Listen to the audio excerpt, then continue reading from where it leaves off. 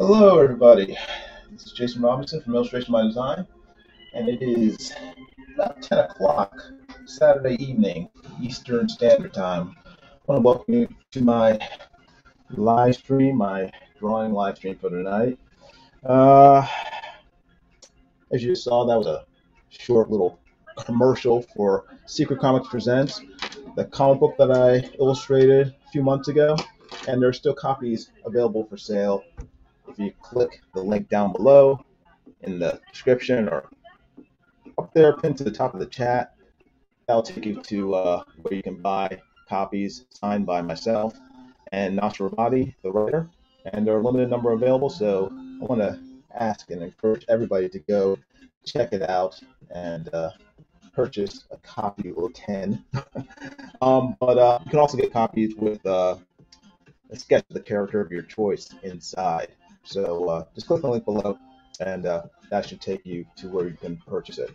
But tonight, I'm going to be doing another head sketch. I'm trying to do them a few every week, and just to sort of work on my portrait skills and also work on my speed. I need to work on getting faster at drawing. So this is a good exercise to do it. So I'm going to be drawing Olivia Wilde tonight. She is an actress who used to be on House M.D. She was on Tron, Legacy. I think, what was the other one? One of the Western Cowboys and Aliens, I think it's called. She was on that. She's been on a bunch of stuff. And those are the things I mainly know her from. So I'll be drawing her tonight, and probably take about 2 hours to do it. Let's see. Kevin Cass says slight robot voice audio. Let me turn down the background music, and hopefully that'll clear it up. I'm standing right by the mic, so, but hopefully that'll clear things up. He says Wild on 9x12. She'll be on 6x9. So same as the other ones. I try to fit 2 headshots on a 9x12 page. So it'll be 6x9. Oh, and yeah, I'll be like all the other ones. I'll be selling, the drawing I do tonight for $60 if you live in the United States, free shipping. If you live outside the United States, it'll be $60 plus shipping. So, yeah, hopefully you guys will like it. I'll try to probably take about 2 hours to do. At least I'll limit my time to 2 hours, because last time when I do this, I took my sweet time doing it, and it was a 6-hour live stream. 6 hours. I cannot afford to spend 6 hours drawing this picture. So, Aravic Donner says, nice Dale pick. I think his name's Daryl. It's supposed to be Daryl. But if it looks like some guy named Dale, then I'm in trouble. Yeah, so let's get started on Olivia Wilde. So, and if you guys have any questions, please feel free to ask. I will be here for at least the next 2 hours. And, hopefully it'll look like her. You guys will enjoy it. And Arabic says, yeah, Daryl. Okay, cool. I drew the right person. Glad to know that I made him look recognizable. Oh, I forgot. I need reference for Olivia. Let's see here. Hopefully, if I were smart, I will have already had her picture saved up on this tablet. Was I smart? No, I was not smart, which isn't a surprise, but if you give me 1 second, I have the picture on my computer. I just need to transfer it to my tablet. So I'll be right back. I mean, I'm still here, but I'll get started drawing in a few seconds. Let's see. Where is that picture?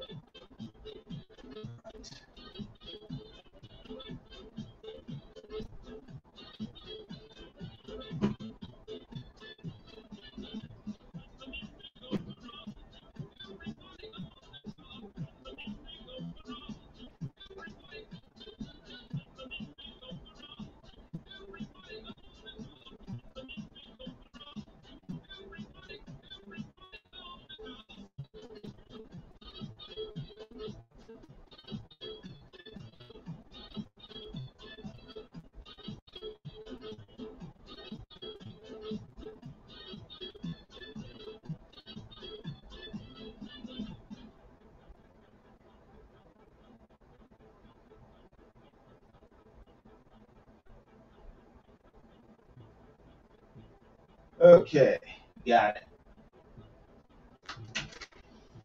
All right. Only lost one person while I was looking for a picture. Okay, got the picture, so I can start drawing. Arabic says that guy is a good actor. They should use him for Lord of the Rings. He looks like Rohimir. Yeah, when I was drawing him, I got a little scared because I was starting to think that he was looking like what's his name from Lord of the Rings. Boromir. Can't remember the actor's name though. It was I starred in Sharp's Rifles on BBC, and he always dies whenever he's in a movie. He always ends up dead. Um, but I thought he looked like that actor. He was in GoldenEye, James Bond movie back in the '90s. So Sean Bean, thank you, Jackpot. Sean Bean, yeah, Sean Bean. Yeah, I know. Yeah, he doesn't look like Olivia Wilde, but I'm gonna start drawing her now. So it'll be a nice change of pace from Daryl here. So the polar opposite in terms of looks. Olivia Wilde has an interesting face. That's one of the reasons why I wanted to draw her. She's extremely attractive, but she has like a. It's almost like I don't want to say evil, but she has like a hot evil face. Almost like Maleficent, except without the makeup. She's sort of a natural Maleficent. Maleficent without the horns.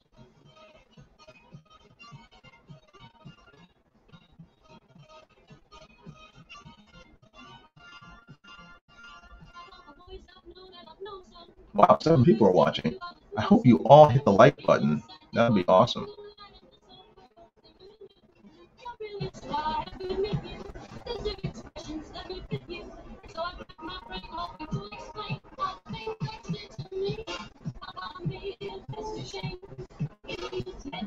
Now, as usual, the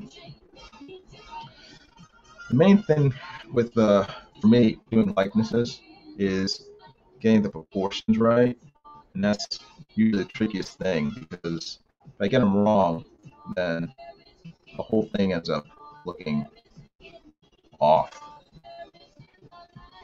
Actually, I should probably stand up for this part so I can get a good look at both.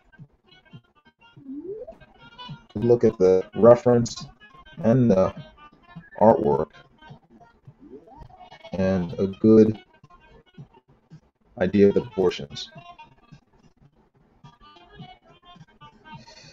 Yeah, because when I sit down, my perspective gets skewed, and I'll stand up and realize that the proportions were drawn a fair bit off. I mean, if you've ever been to a street painting festival and you've seen them doing those weird perspective drawings where you have to like stand a certain distance away in order to see the, it's sort of a, it's trompe l'oeil, fool the eye. It's sort of like that, except unintentional for me when I'm drawing sitting down and not getting a good view of what I'm drawing. I need to stand up, stand some distance away, and get a more, I guess, honest look at what I'm drawing. Hey, my sketchbook, how you doing? Good seeing you. What up with you?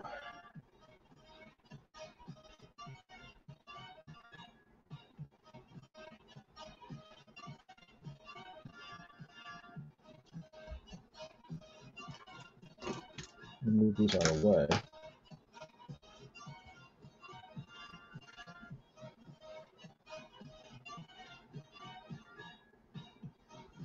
Yeah, Olivia Wilde definitely has an interesting face. Very, very strong jaw. Very sharp features.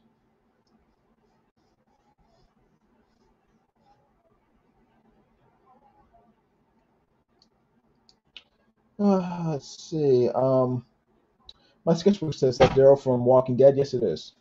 Yes, it is.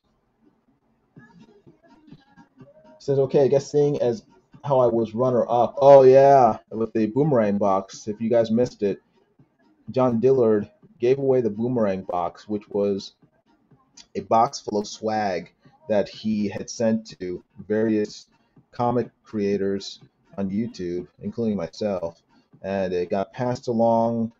I don't know how many people got it. Probably I'll say 10 people, 10 or more different people got it, and each one threw in their own books, original sketches, whatever, into this one box. And I think he first sent it out in April of last year. So for close to a year, it's been floating around North America. I sent it up to Canada, and then it came back to other people. And Dillard finally got the box back, which packed full. I think it was 25 pounds worth of stuff inside, and then he gave away the box with all this cool signed stuff in it, comic books, original art, what have you, to one random person. And my sketchbook came in second place, in case the first place winner couldn't be reached. So I understand your frustration. Actually, I thought about entering to win it myself, but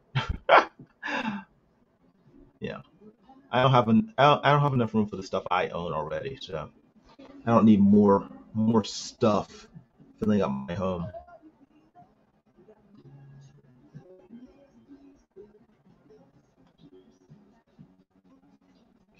I gotta keep track of the time.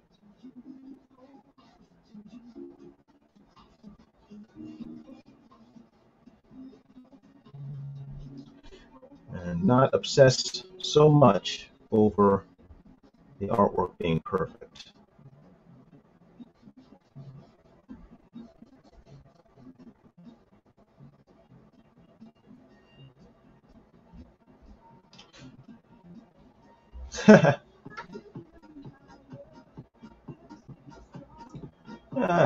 Arabic says, hurry up and draw a zombie next to him. I'll draw a zombie Olivia Wilde next to him.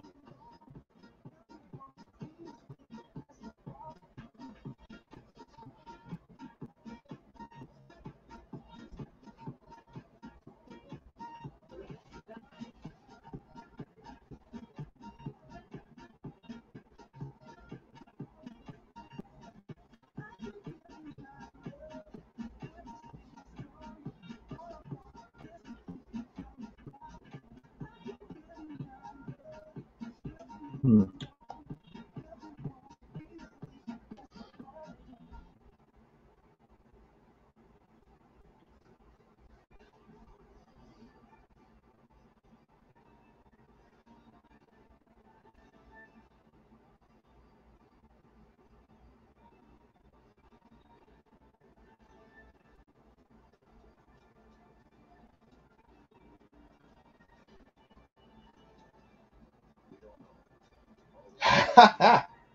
My sketchbook says I was only going to keep a few things and sell what was worth money. Smart.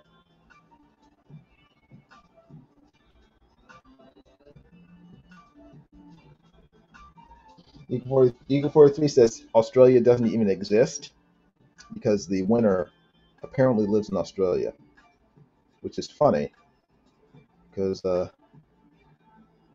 John Dill is going to have to cough up probably $100 to mail it to Australia.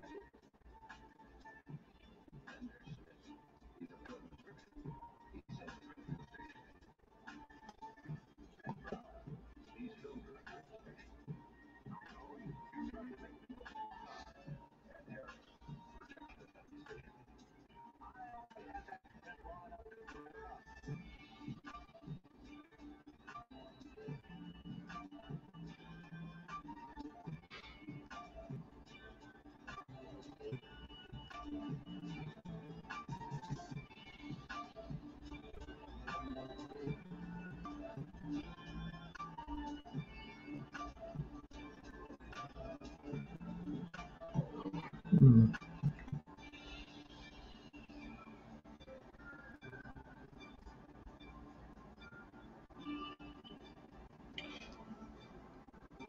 Let's see. My sketchbook says I used to own a comic book stand that I ran out of a flea market. I looked it up. It's closer to 200 US. The most I saw it for was 250. What are you talking about? What was 200 US.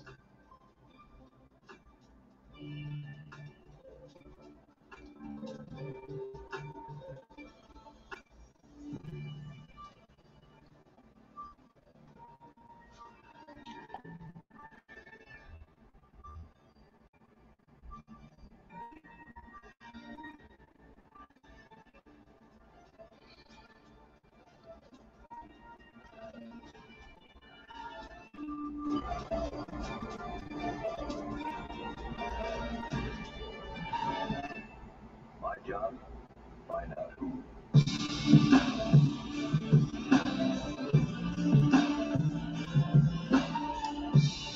Oh, to ship a 200-pound box to Perth. Oh, wow.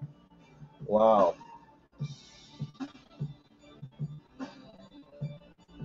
Wow. Well, hopefully it's not 25 pounds. Hopefully it's less than that. That's ridiculous. When I shipped it to, when I had the box, I shipped it to Canada. It cost me $70. Um, and I'm not. I guess it was a little more than half full then.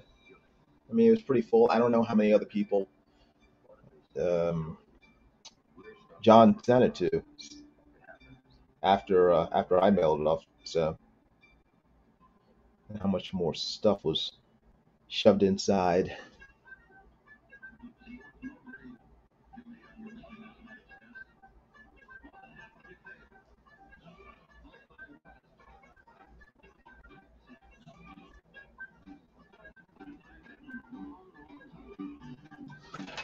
All right.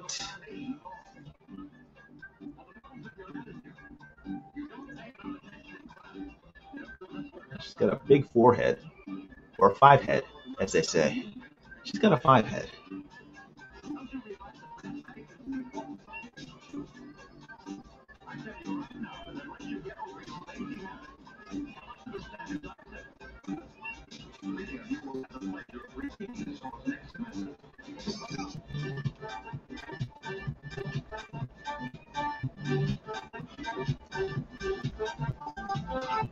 I was going by what Diller said on the stream. He said it was about 25 pounds. Yeah, I don't know if he was exaggerating a little or not. I mean, it was heavy for a package.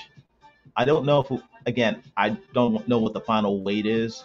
I'm just going by when I had it. I don't think it was 25 pounds at that time, but again, Rick Piper could have put a few bricks inside of it or something, so that could have doubled the weight.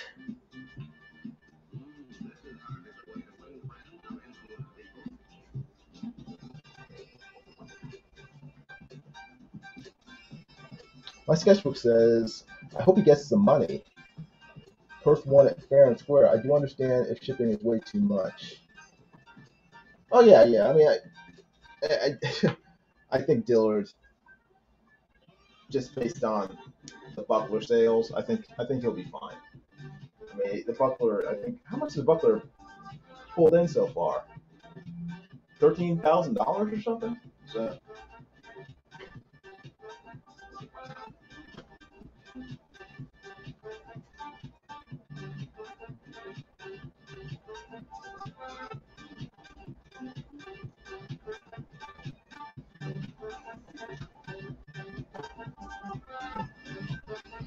okay, 30,000.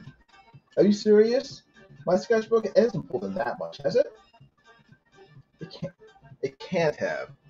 If it's pulled in $30,000 a Buckler, I will be extremely shocked. I mean, I'll be very happy for him, but I mean, last time I looked, it was like 12,000, and it wasn't that long ago.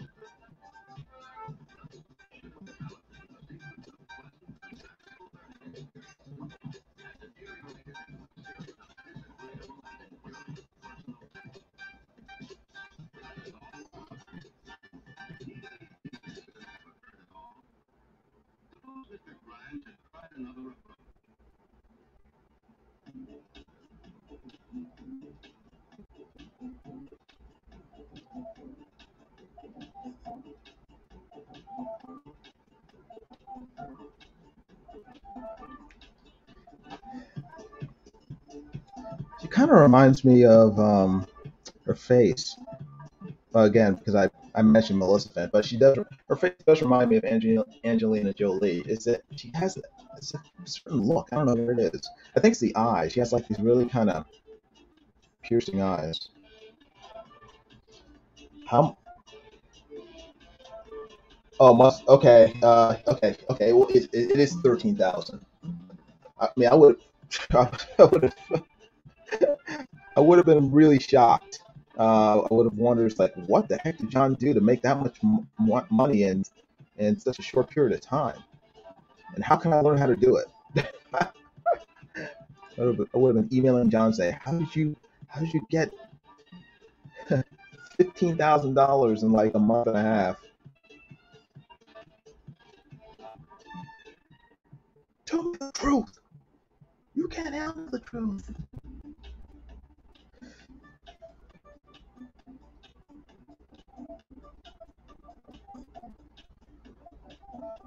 All right.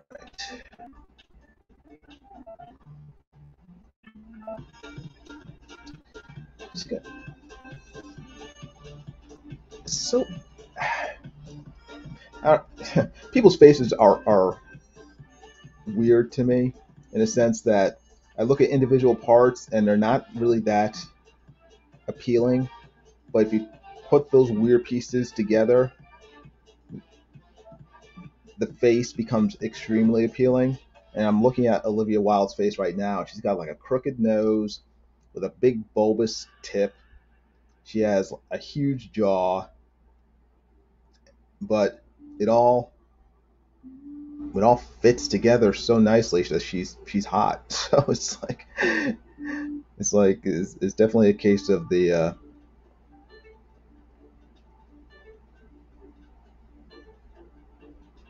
whole being greater than its parts.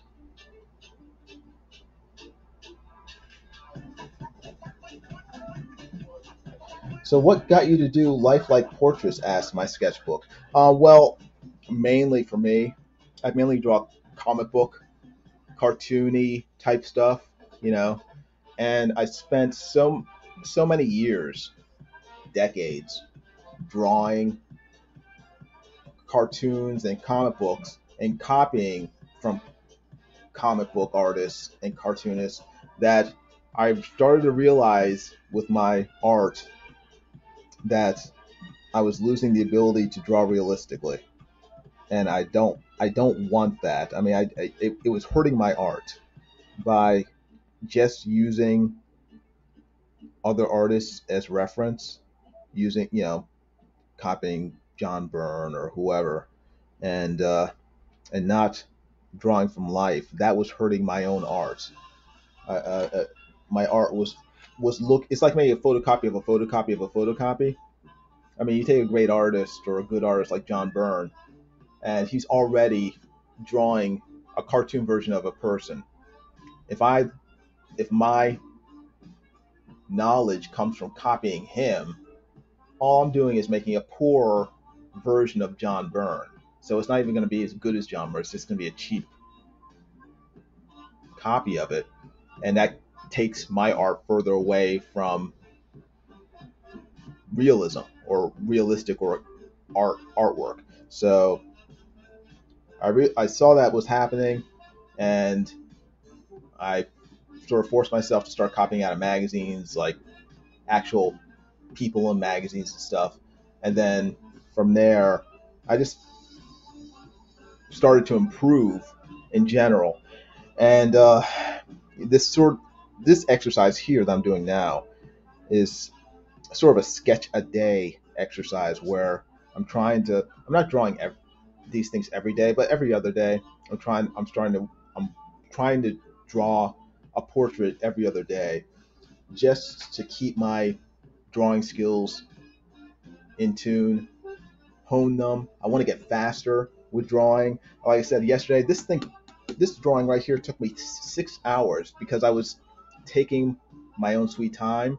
But I don't I don't want to take that long to draw a portrait, and it's not. I mean, it's not the best portrait, but I want to be able to do a decent portrait of someone that looks pretty good in 2 hours. I know I can do it, but it's something that for me takes practice, and so that's what this is basically. It's basically me practicing on a regular basis and trying to get better and faster with drawing, because I work as a freelance commercial artist, and it's two important things that go with being a commercial artist, and that's being able to draw, but also being able to draw quickly.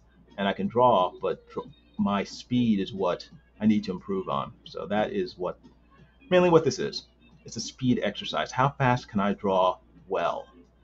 I can draw fast. I can draw well. Can I draw well fast? Okay, that did make sense. I thought it made sense in my head, but then it came out of my mouth, and I was just like, did that make sense? I guess it made sense. So this is what this is. This is a 2-hour speed exercise for my drawing. Can I draw a credible likeness of someone that is well known in 2 hours, maybe 3 hours? I'm willing to go up to 3 hours for a drawing, but I don't want to take much longer than that, at least for this level of sketch.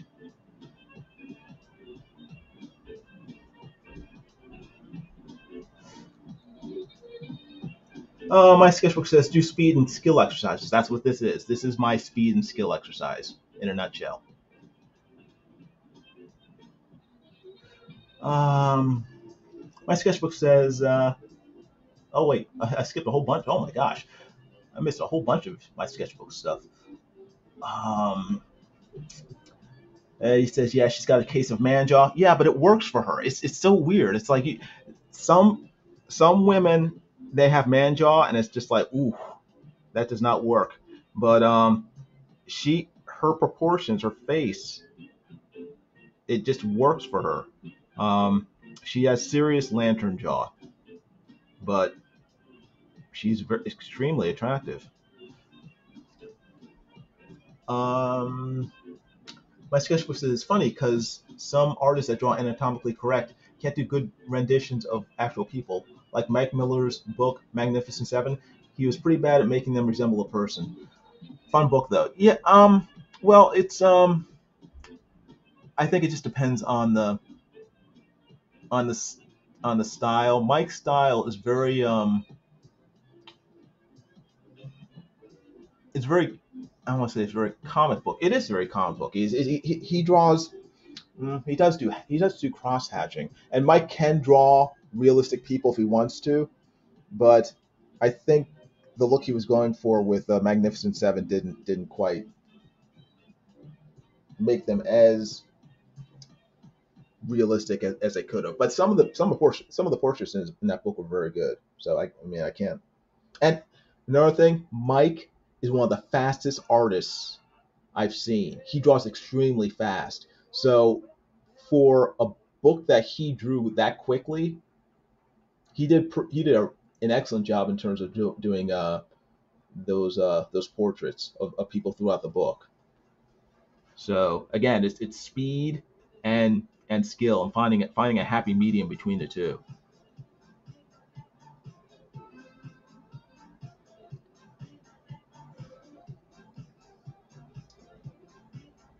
Her eyes draw you in so much you don't really notice the jawline as much. Yeah, that's true.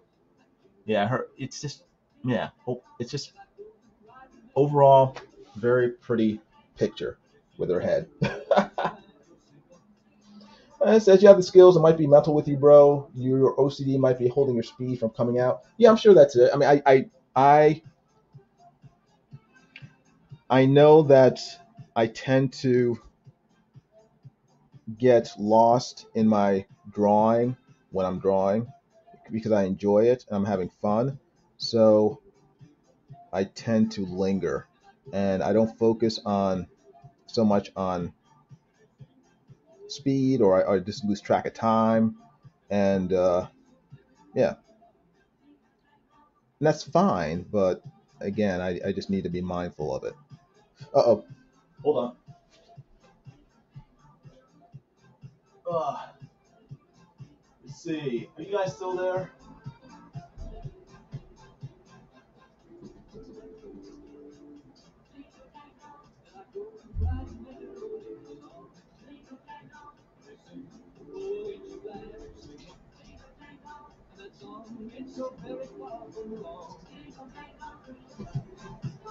Let's see. Let's make sure the stream is still working. Seems to be. Okay. Sorry. I noticed a hiccup with for a second, so I wasn't sure. Let's see.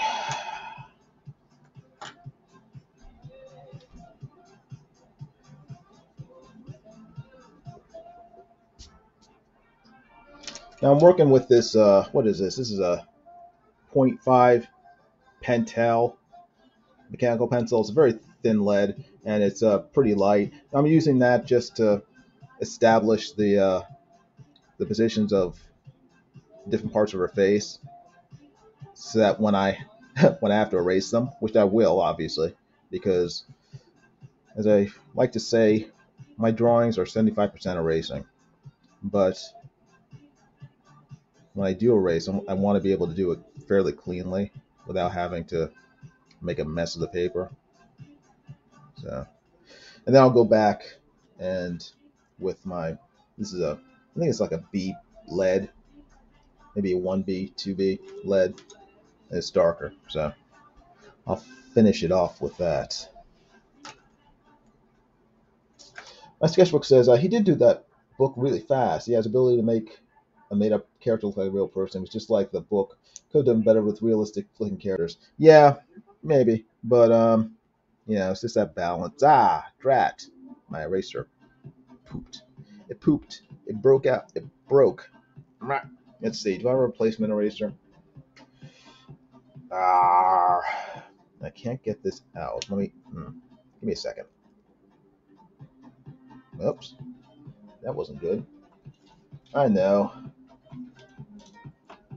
I have a screw. I got a screw.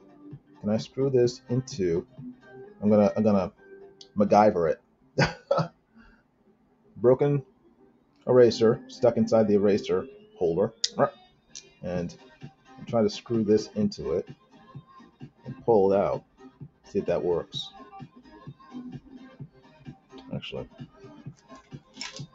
let's see.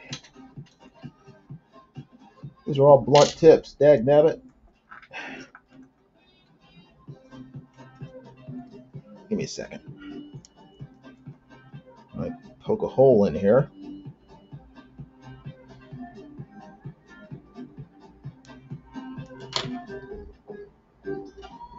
And then see if I can poke the screw through the hole.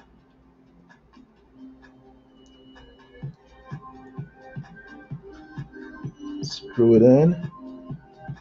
It'll either break the eraser apart or give me enough pull to yank it out. Oh, it worked. Yay. Is there any left in there? Nope. Cool. I MacGyvered it. All right. Now, let's see if I have a replacement eraser. My luck, I probably don't. Let's see. Let's see. That's extra lead. Ah, yeah, we got one left. One eraser left. Toss that out. And I'll have to remember to go to Amazon and order some new ones. And squeeze this guy in here. There we go. Yay, it worked. It worked. My sketchbook says better character building would have been better as well. Still was a fun book. Yeah, it was just a goofy political spoof. So it was goofy. So, and that's fine. I don't expect Macbeth from a comic book, especially one that deals with sort of modern day parodies of politicians. It's just for fun. Just for fun. And I enjoyed it quite a bit, actually. I'm just I know that Mike has a bunch of other books that are essentially done, and but he's just waiting for the colorist to or waiting for a colorist. He keeps on having problems with his colorist, and the books are already drawn, they're all written, they're all inked. They just haven't been colored, and I'm like, I wish he would just at least put out a PDF of the black and white books and send those to the backers, so we at least have the stories to enjoy until he can get his colorist situation dealt with, but we'll still have the books in the meantime until he can manage to get the finished printed books in our hands. Because I'm still waiting for one of the three books. I'm waiting for Lone Star. Is it three or four? Lone Star, the last Lone Star issue. Waiting for Monster Hunt 2 with Bigfoot Bill, and then there's like a Nexus book that was, I guess, drawn by Chelsea Shannon, that that he also is printing, and all three books are drawn. They're all finished except for the coloring. It's like just send out PDFs of the black and white books. That's fine. I like black and white books, and as long as the color books are coming, I don't think anyone's gonna care. We just want to read the stories. We just want good books. We just want.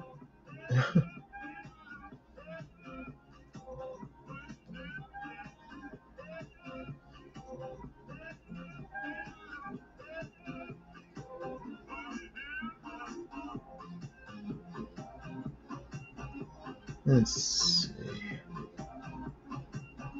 So, have you guys been watching the Boba Fett show on Disney Plus?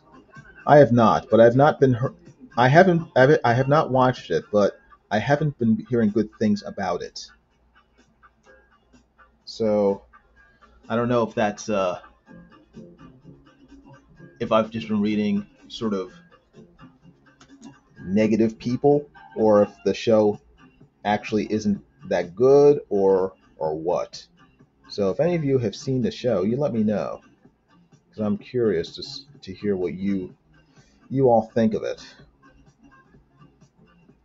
I have no idea how many episodes there are, but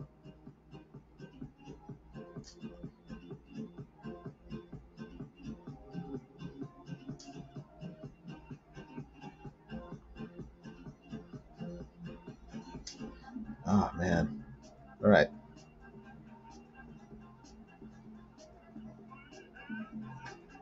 I am I'm excited to draw this, but I am fighting myself mentally, telling myself like quit screwing up, Jason. Let's see.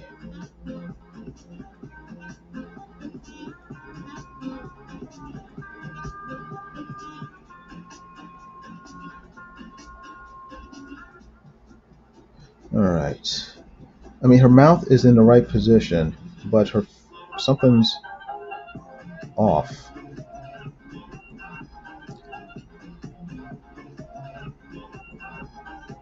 Okay, let me try working on some other parts of her face and see if it comes together.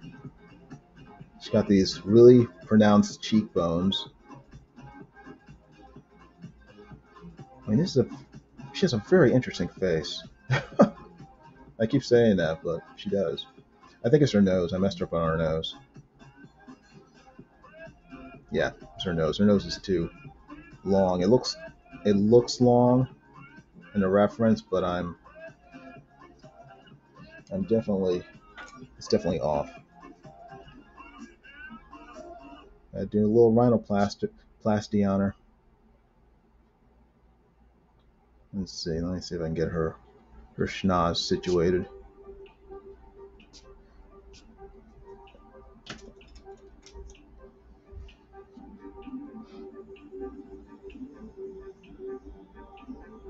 Okay, there.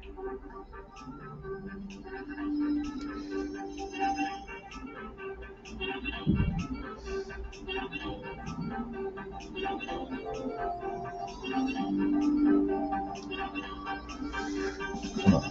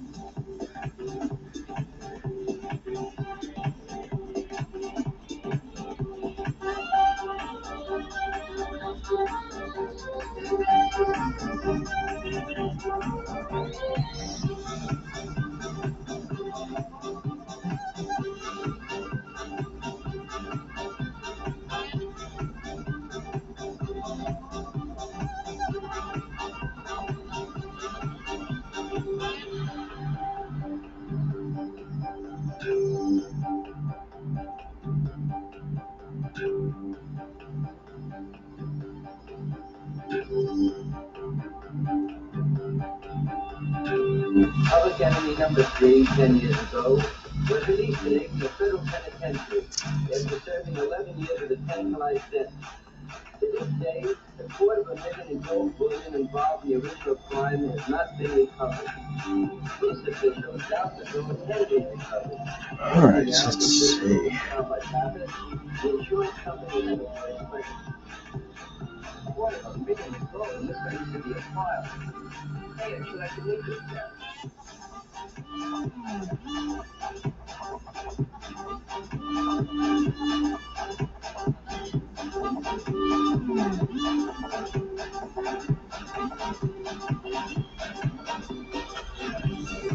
All right, it's getting a little closer, the proportion, so that's good news.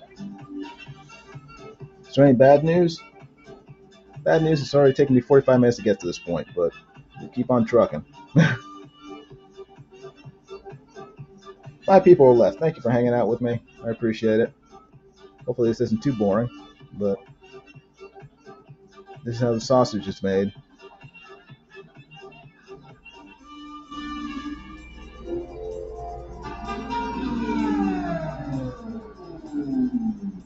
Well, thank you for taking some time out of your day or your evening to watch me draw. It's very encouraging. And I hope you stick around and subscribe for future live streams and videos. Like I said, I'm going to do these about 3 times a week. And I also post unboxing videos and other stuff, so subscribe. It's free. It costs not a penny to subscribe. And hit the bell for notifications of future videos.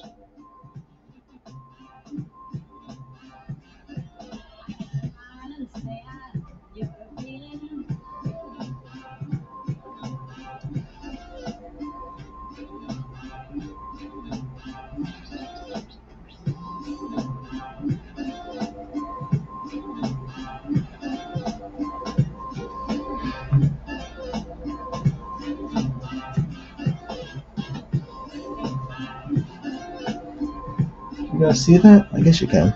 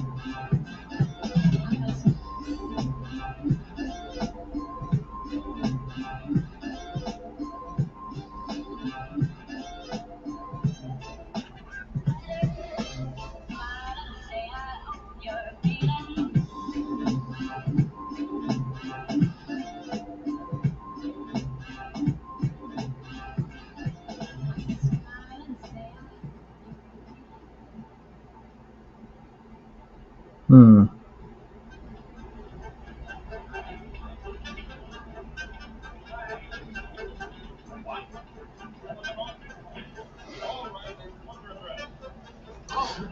The chat has gone silent. Or maybe my cell phone is just not showing everything.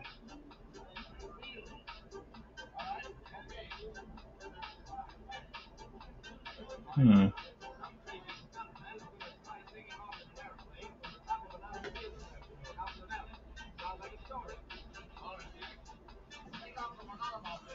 Let's see.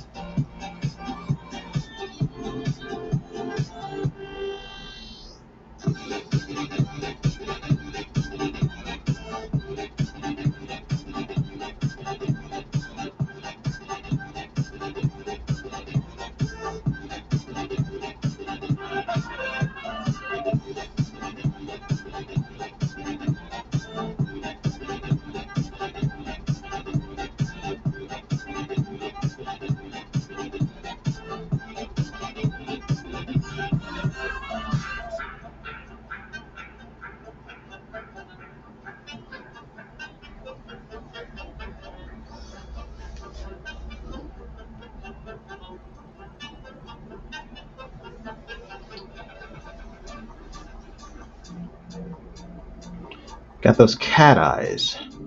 She would have been a good Catwoman, actually. I'm a little surprised they never thought of hiring her to play that part. She definitely has the look of a Catwoman.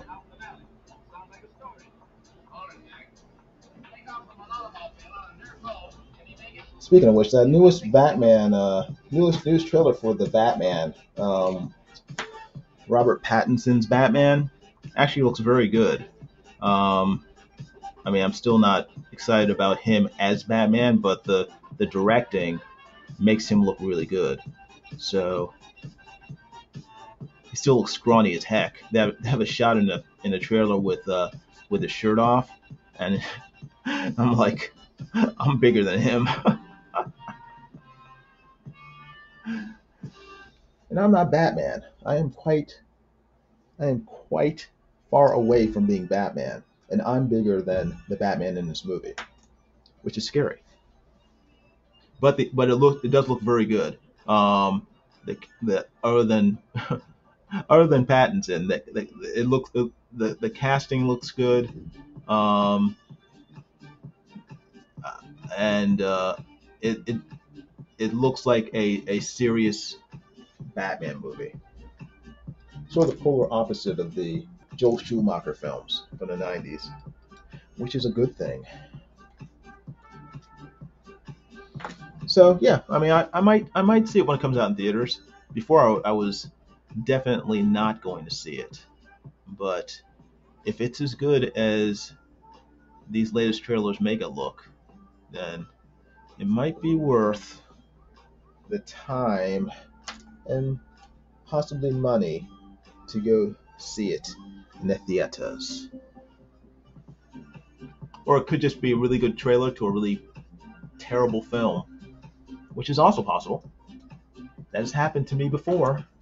I have seen many a terrible movie which had a great trailer that suckered me in.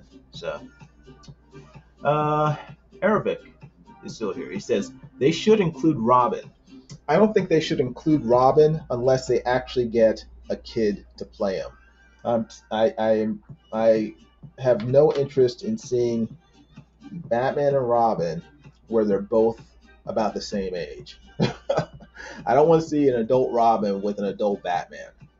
The whole point of Batman and Robin is Robin is his protege and he's a kid. Having Batman be 30 and Robin be 25 to me does not work. It doesn't work. It's no bueno, no bueno. I want to see at the most. I want to see a 15-year-old Robin. Preferably, I want to see a 12-year-old Robin. I want to see Batman taking a kid, a 12 or 13-year-old kid, and turning him into a soldier that he sends out every night to fight mobsters. That's what I want to see. I want them to play it straight. I don't want them to play for chuckles or laughs or whatever.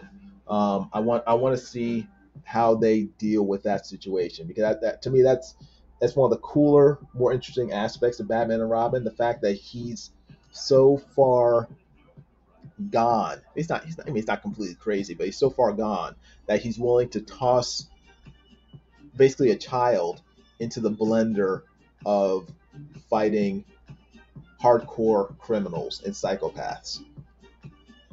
That would be cool, and to make it and to have it so that it works, so that Robin actually is fighting these criminals and is skilled enough to take them on. I would love to. That would be so cool to me to see if they just play the whole Batman and Robin thing completely seriously, or at least seriously as you can.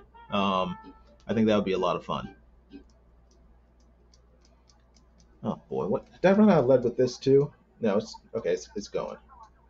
How much lead do I have? Well, it's almost gone. Let me replace this too. Let's see. Let me see. There we go. I found it. Oh,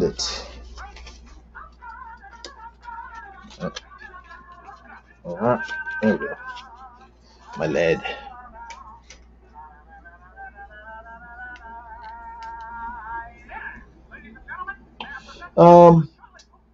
Arabic says, well, yeah, and Blue Beetle too. Yeah, well, they're making a Blue Beetle movie, or at least they're having him show up in one of these DC movies. Maybe is he going to show up in the Flash?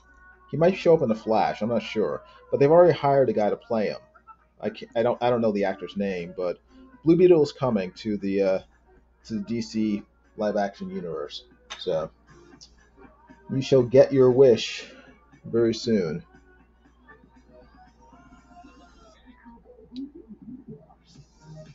Let's see. Hand-eye coordination. Can I get it in here? It's like threading a needle. It's like, It's like the hole is so tiny. Or maybe, if I had some brains, I would have thought that, yes, you pull this out the top, and then you take the eraser out, and then you put it in the back. Like that. See? It only took me about 10 minutes to figure that out. And then you put this back. Boink. It even has a little eraser on top. And then you close the cap like that. And hopefully, hey, it works. Look at that. It's like I actually used my brain this time. There we go. Good. Now, where to put the cap?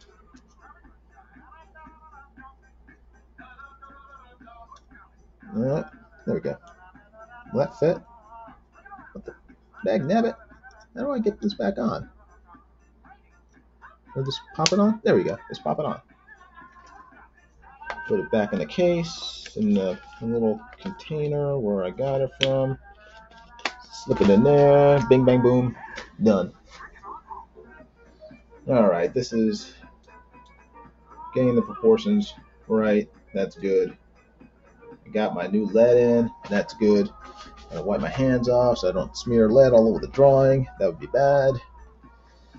And all right,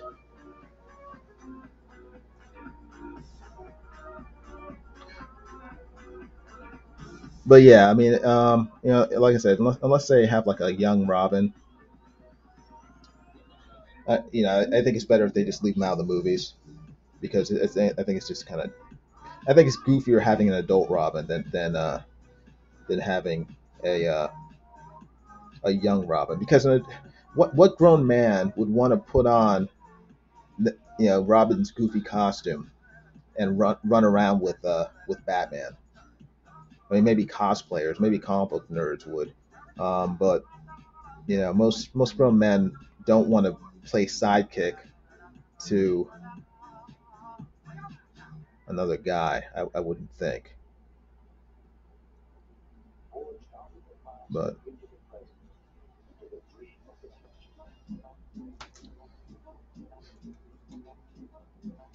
we'll see. But yeah, I just heard that Ben Affleck apparently hated being Batman or didn't like you know working on Justice League or he's at least he's glad that he's no longer Batman, which is which is unfortunate because I thought that I wasn't crazy about him being picked as Batman, but I thought that they did a good job with him. Um, in Batman v Superman, that one fight scene was so good. The warehouse fight scene, it was so good. It was like the quintessential Batman scene. I mean, that's how Batman should be portrayed. It was so cool. But oh well. Sad thing is that now we're left with in terms of Batman, we're left with Robert Pattinson as the Batman, as the official Batman, with Ben Affleck gone, and or we have Michael Keaton as Old Man Batman, which it's cool in the nostalgia sense, you know. Okay, cool. Yeah, this is it's the OG Batman from 1980, 1988 or 1989. When did it come out? I guess it came out in 1989. But but I don't really want to see the adventures of 60-plus-year-old Batman. I want to see Batman in his prime, you know, but not Robert Pattinson. I don't. When I think of Batman, I don't think of Robert Pattinson as Bruce Wayne or Batman. It's a little too soft, a little too emo for Batman.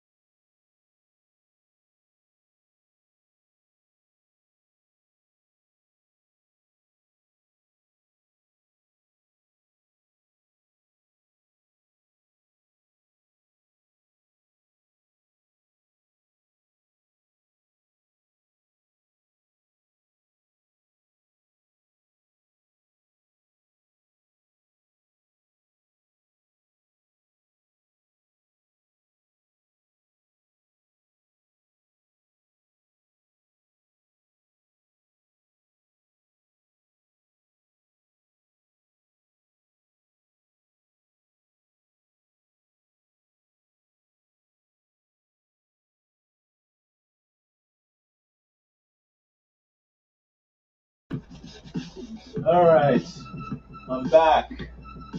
I'm back. Hello. Hopefully someone's still there. If so, welcome. Sorry about that. My stream went down. I didn't even notice, and I was ranting for about 4 minutes, which thankfully you guys didn't hear. But yeah. Sorry, my computer's behind me, so I don't notice necessarily if it goes down. So if the stream goes out, type something in the chat and let me know, because like I said, my back is turned to the live stream portion of the computer portion of the live stream, so I can't tell when things sort of wonk out. But I apologize for that.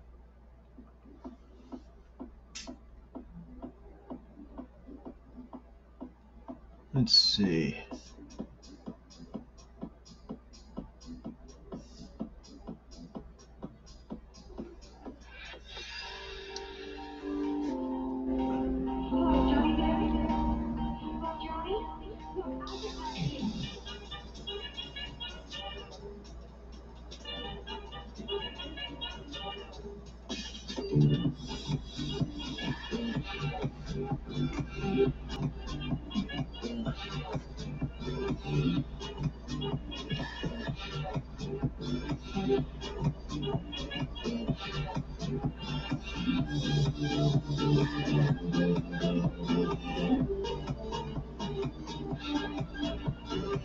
Huh.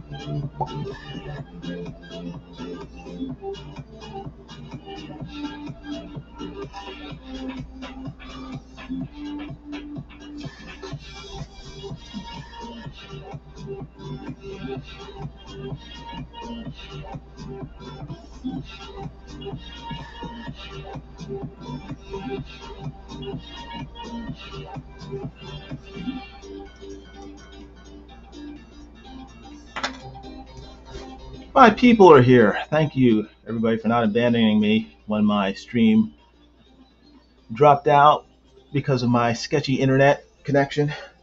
I appreciate it. What time is it? It's 11. It's 11 o'clock. 11:07. So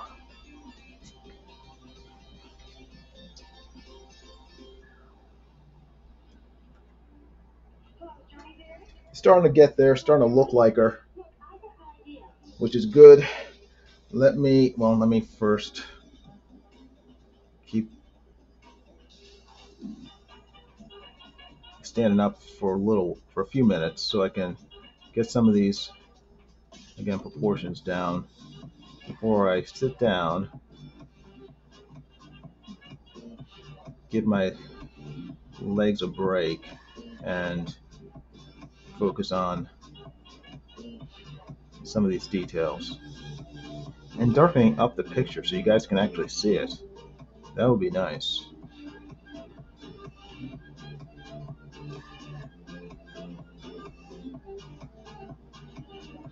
How's that?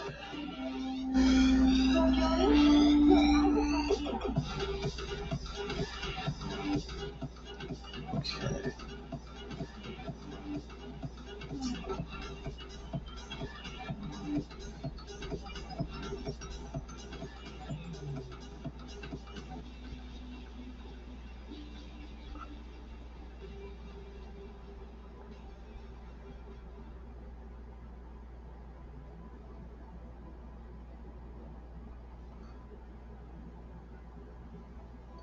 Okay.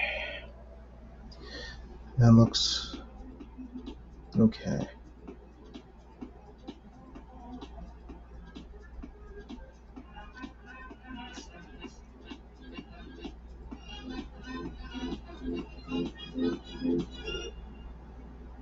To what new horizons can we look now?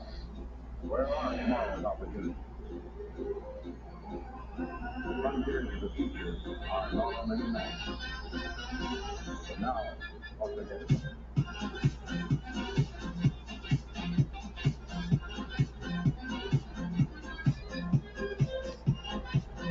Okay. Oh. Oh, oh, oh, oh, oh. Slide my chair over. Make sure that.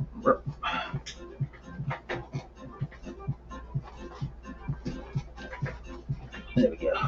Better. Ooh. All right. Now, get the picture up so I can see. That's good. Make sure. Oops.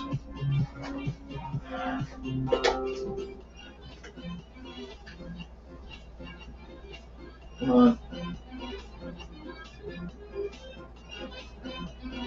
All right. There we go. Ooh. All right. Now I can get going on here.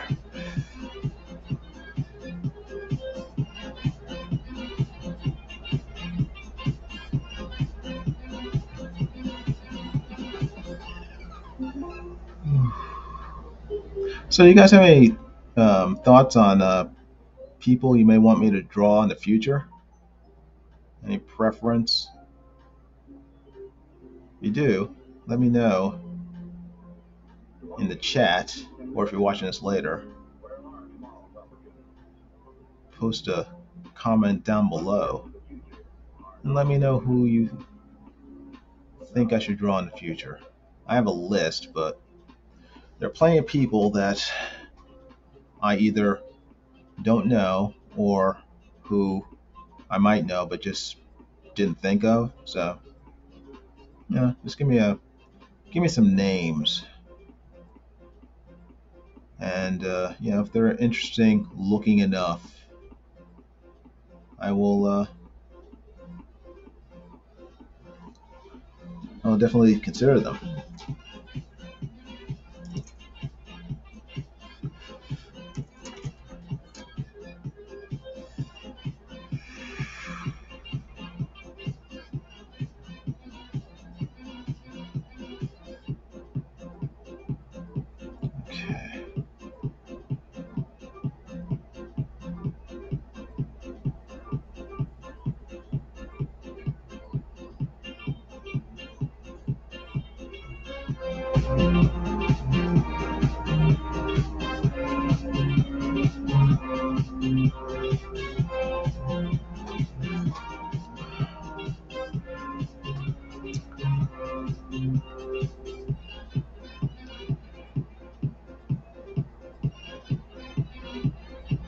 Okay. Okay.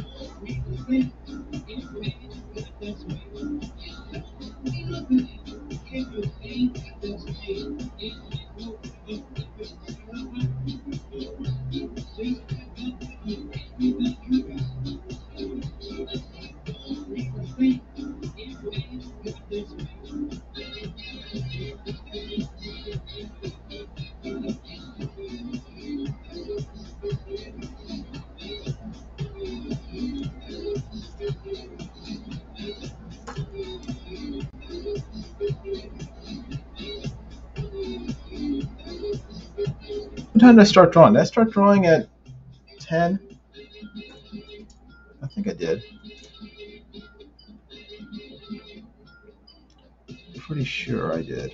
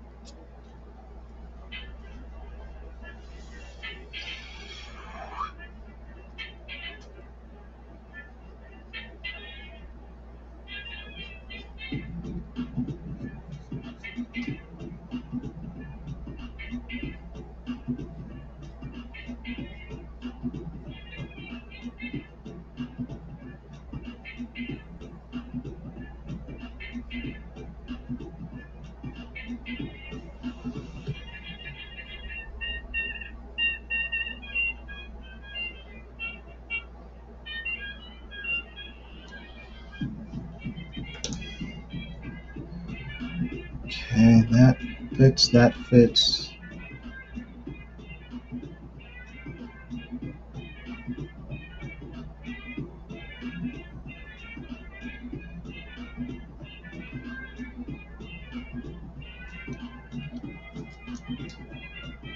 I know this is looking like a coloring book, but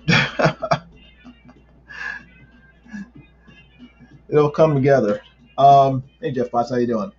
Hey, Jeff Potts has put in the link to his sample chapter from his, I guess, his upcoming book, The Reverend and the Tomb. He says he's gotten about 40 views in less than 48 hours. He says, which to me is astonishing. Well, everybody has the link now, so whether you're watching this live or later on, click the link and check out Jeff Potts' sample chapter. Let's get his views up. Let's get him over 100 views. That'd be awesome.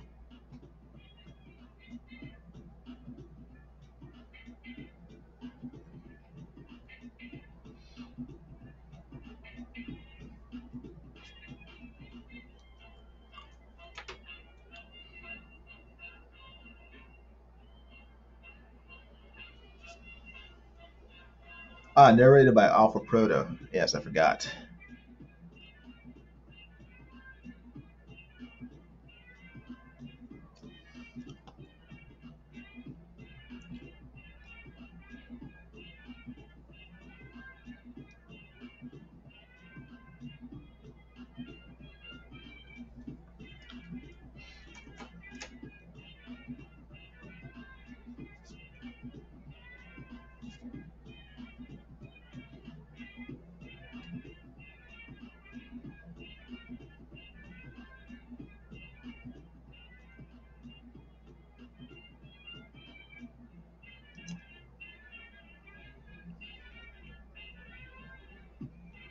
Hmm.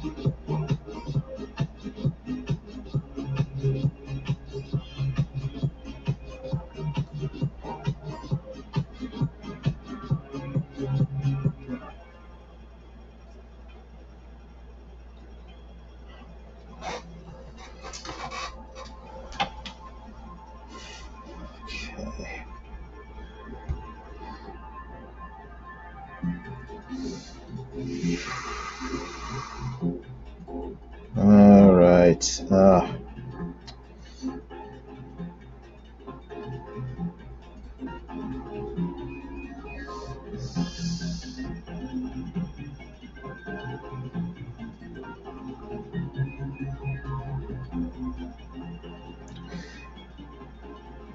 Cut once, measure twice. Measure twice, cut once. I think that's the expression.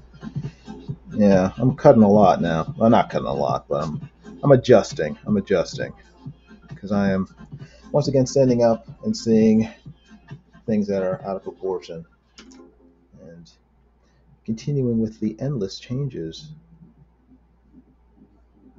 Well, not endless, but making some changes.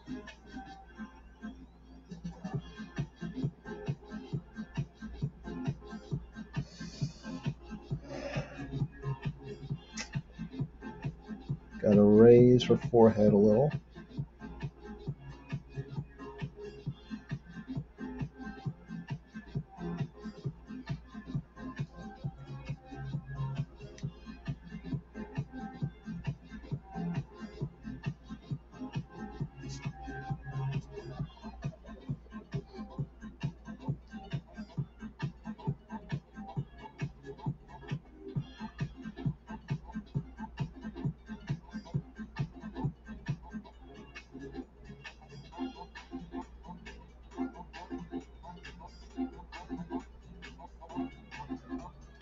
Hmm.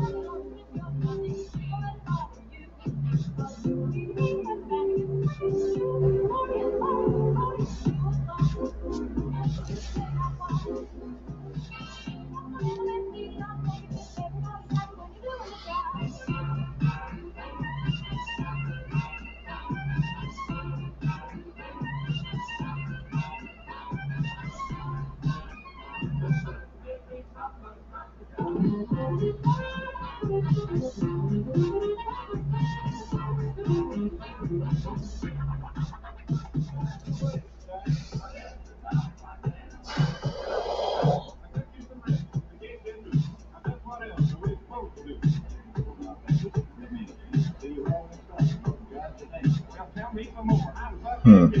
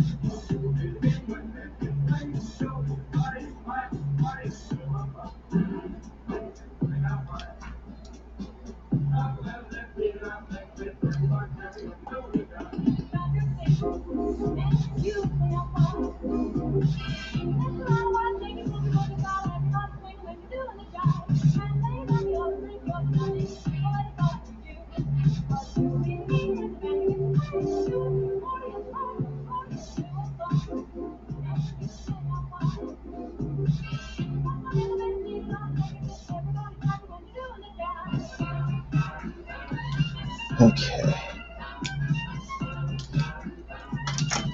Let's see. see.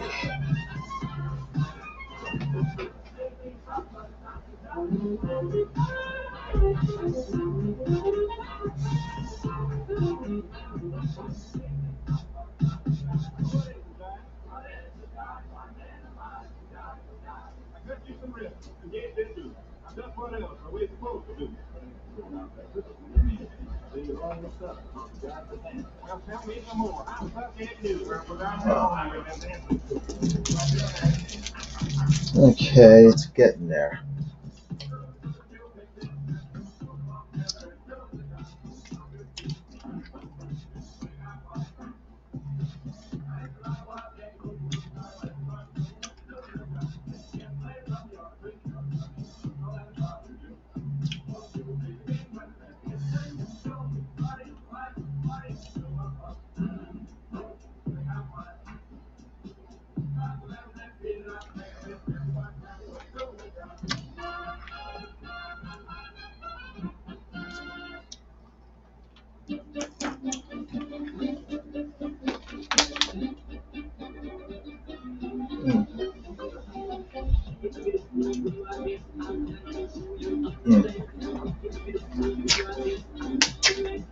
Sorry.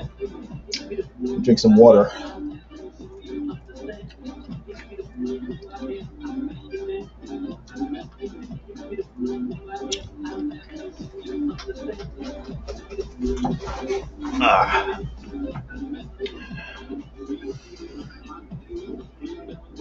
I'm going to start diving into the details, and hopefully I won't be kicking myself and having to erase a whole bunch of stuff as I get it done.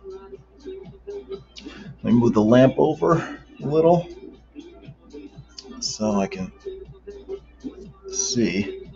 Hopefully you guys can still see as well.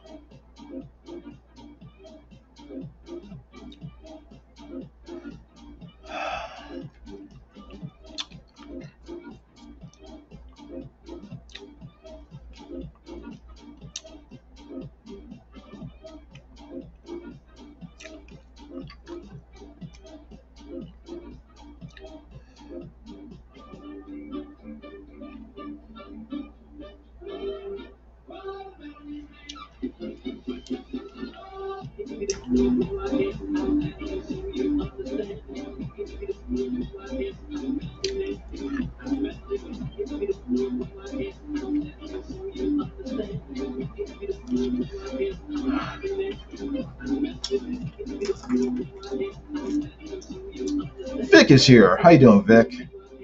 Vic says nice. Good. I'm glad you like it. It is working on this for about an hour and a half. I'm hoping that it will not take me forever to finish this.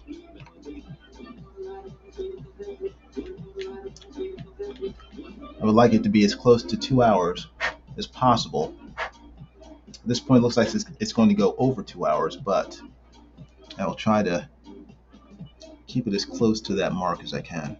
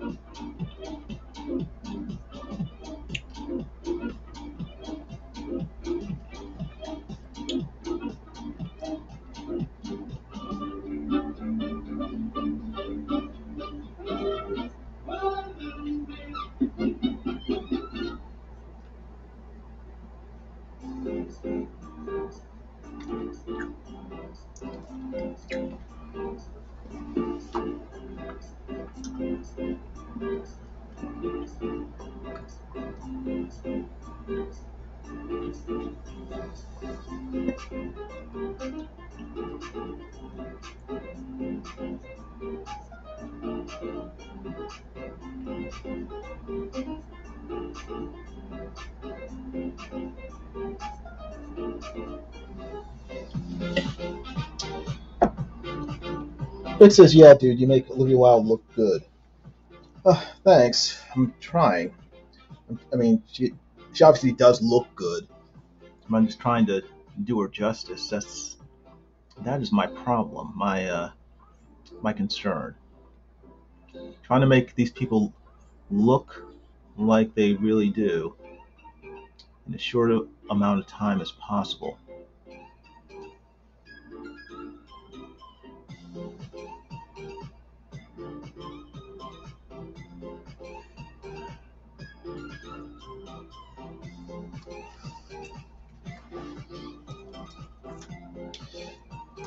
What is easier, guys or girls? I would say interesting people, interesting looking people are easier.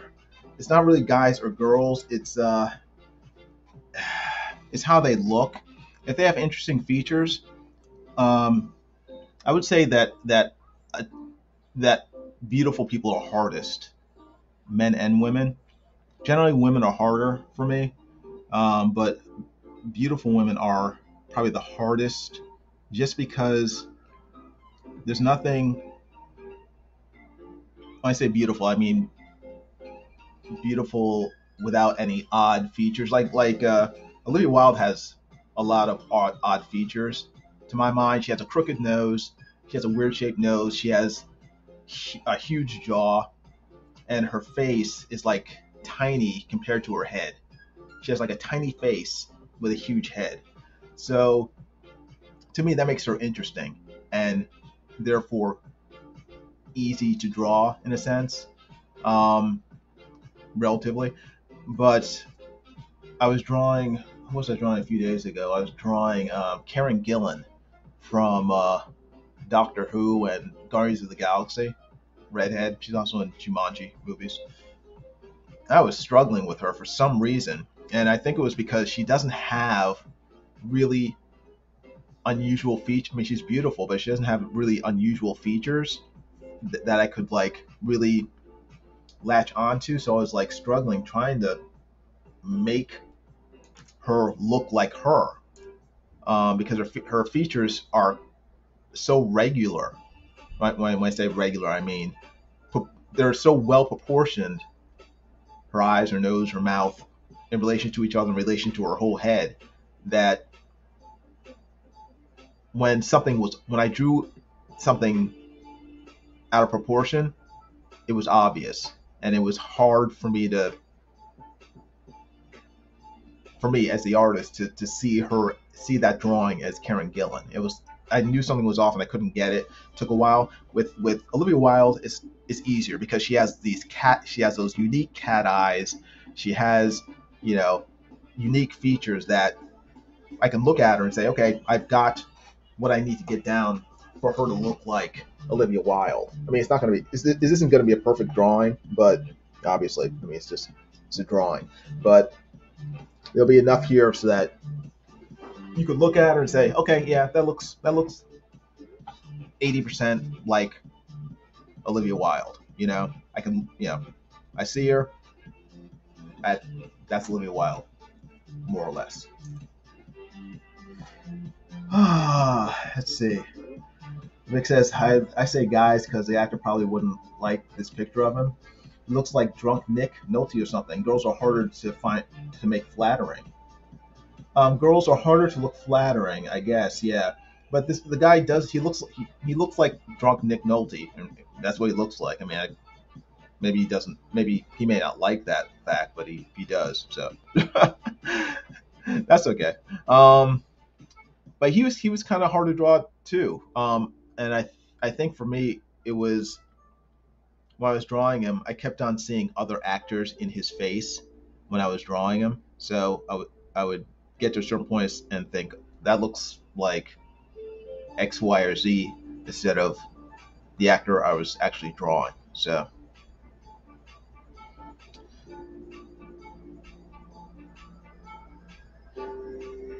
let me see.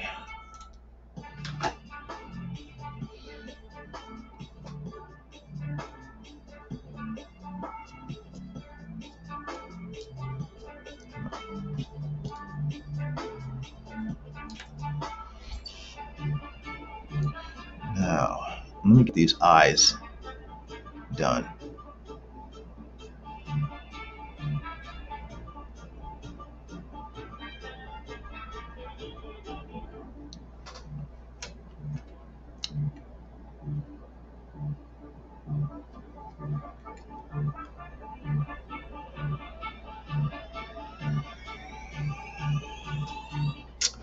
Oh my gosh, this is. Give me a second. Again, trying to get close to the paper without hitting the camera.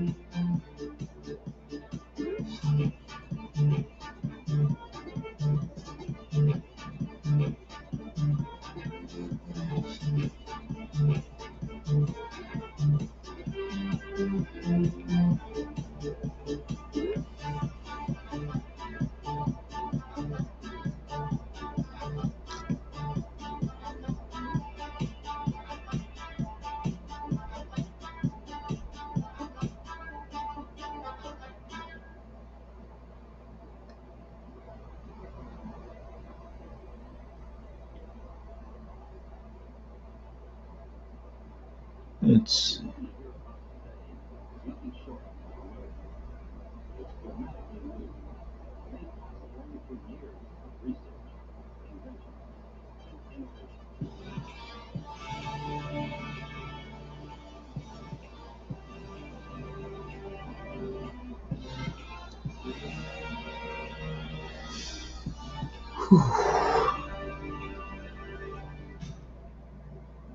Yet when wired to local, a lot of conversations about loose ends trade and house something else happened. Sure. You see, instead of sounding like this, your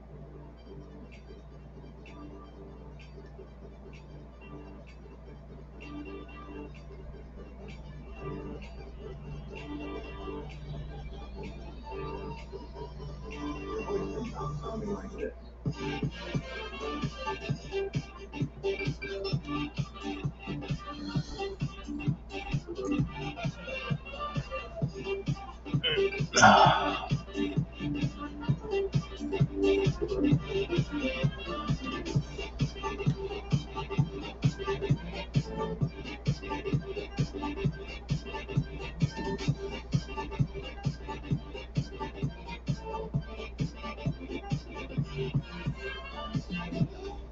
Come on. I want you to meet a great new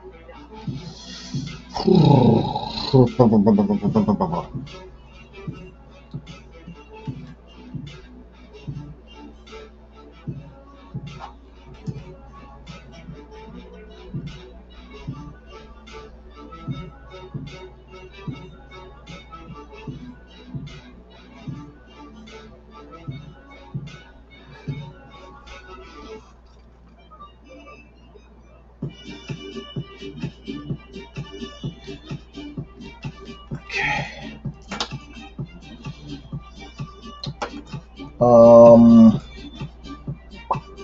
Let's see. Vic says, "Oh yeah, you have to try to shape all that to make her look pretty. I'm doing a drawing for my friend. Hopefully, I finish it and he likes it. Trying to make a YouTube thumbnail or meme. I see Nick Diaz. I don't know who Nick Diaz is. What was his name in Blade 2? Oh yeah, it's the same guy from Blade 2. And he's on Walking Dead. Um, oh my gosh, what is his name? It's not Nick. It's Nathan. No,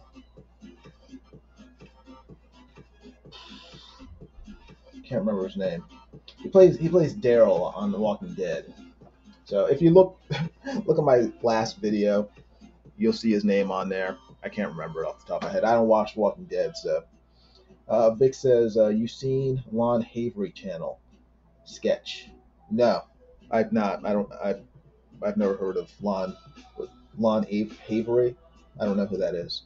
I guess he's not. I guess he's an artist, a sketch artist, but I'm not familiar with him.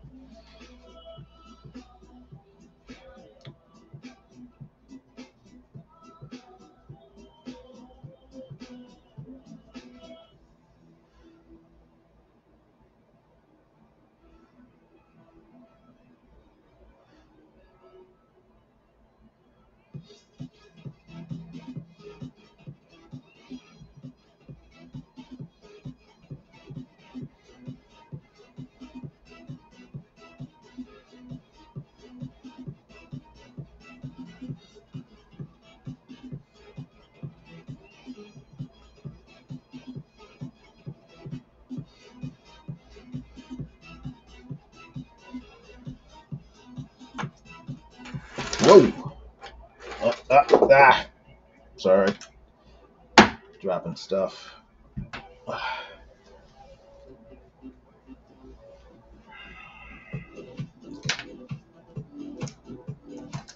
Let's see. Hold on one second. You listened to Jeff Potts' video? No, I haven't been out most of the day, so I'll check it out later.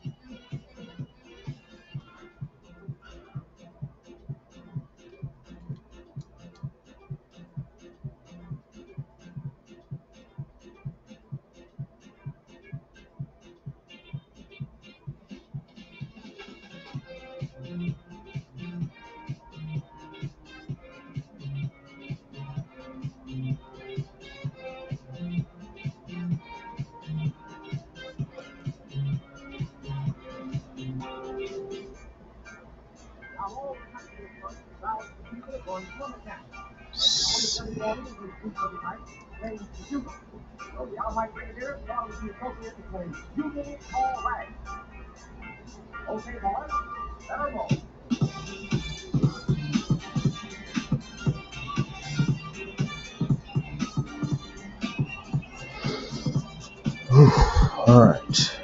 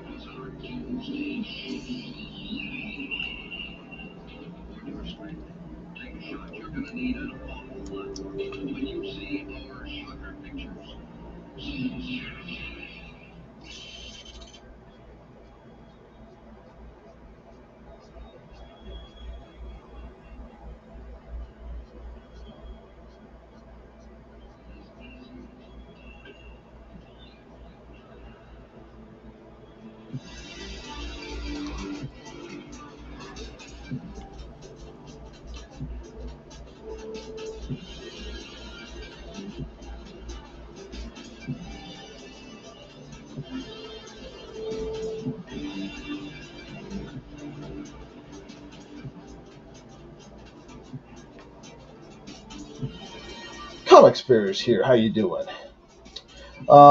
Vic says, how close do you think we are to virtual reality games?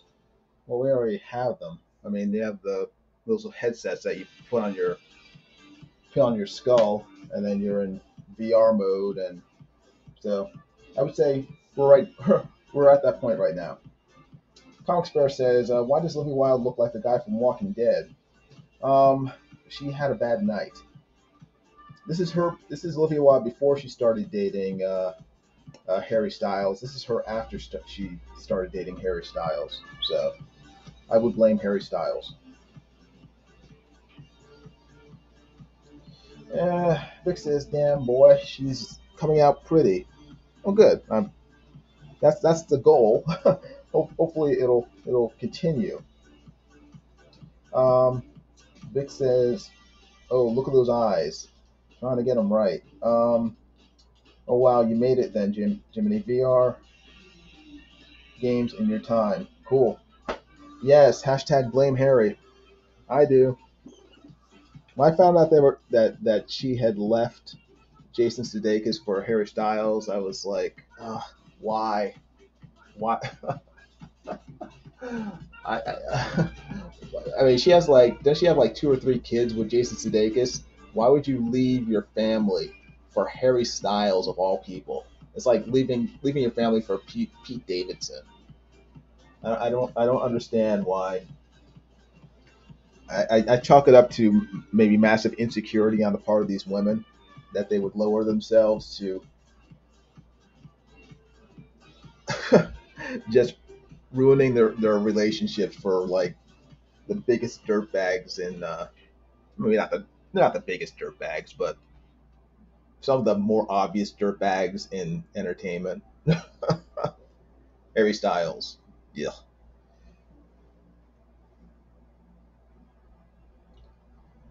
So far, the intro of Jeff's book looks kind of reminds me of Nas. Oh, okay, you're joking. Okay, cool. I was gonna say what? I seriously doubt that. I have a feeling that Jeff Potts might just be a slightly better and more experienced writer than Nasser. Although Nasser does have experience, his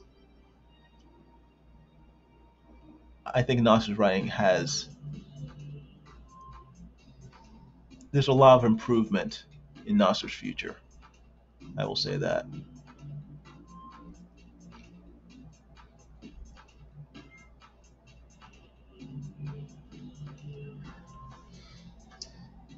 I look forward to seeing Nasser's what Nasser puts out in say 10 years, 10, 15 years. It's gonna it will I think it will be pretty impressive. Damn it. Ah, shoot. Why did I do that? I got my blanket caught in the wheels of my chair, and now it's. Come on, out. Thank you. Oh, it's like the blanket's not even 6 months old. Don't ruin it. I think my wife got it for me for my birthday. I don't want to ruin my birthday blanket.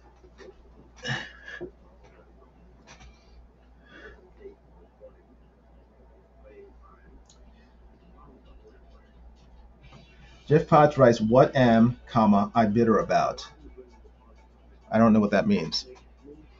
Is that a joke?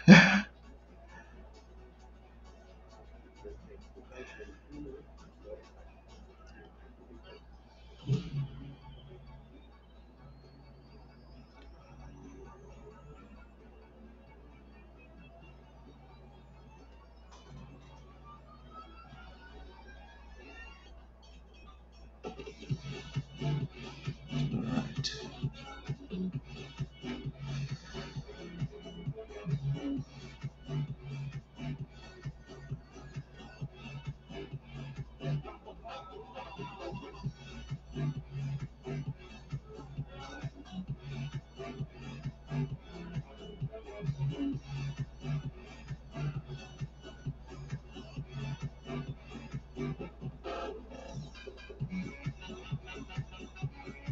Okay.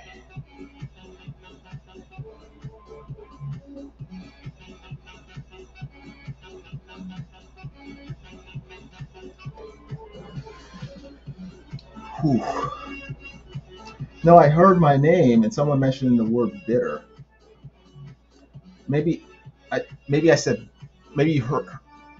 I think I said better, not bitter.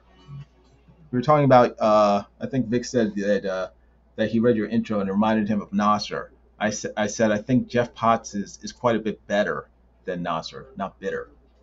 better with an E. Jeff Price says, actually, you're the only one who, you're the only someone who can mention anything. That's true. I'm reading everybody's chat. So someone said it. It was me. But yeah, I said better, not bitter. Um, Vic says, I couldn't believe how good Secret Comics was written. Unbelievable how something like that was actually produced. Okay, well, thanks. I'm glad you liked it.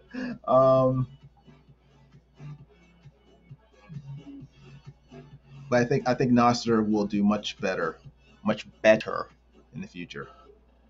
And like I said, in 10 years, I think he'll be quite surprising on how far he's come. So give Nasser time. Give Nasser time. Comics Bear says Bear is bitter at hashtag kick Nasser. You're bitter towards the kick Nasser movement.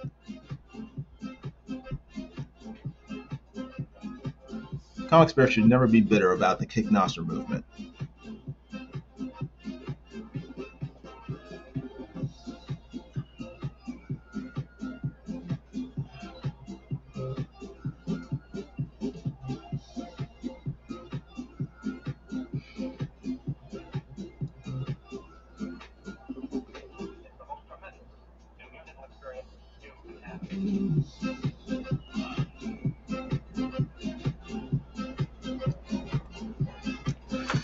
Okay.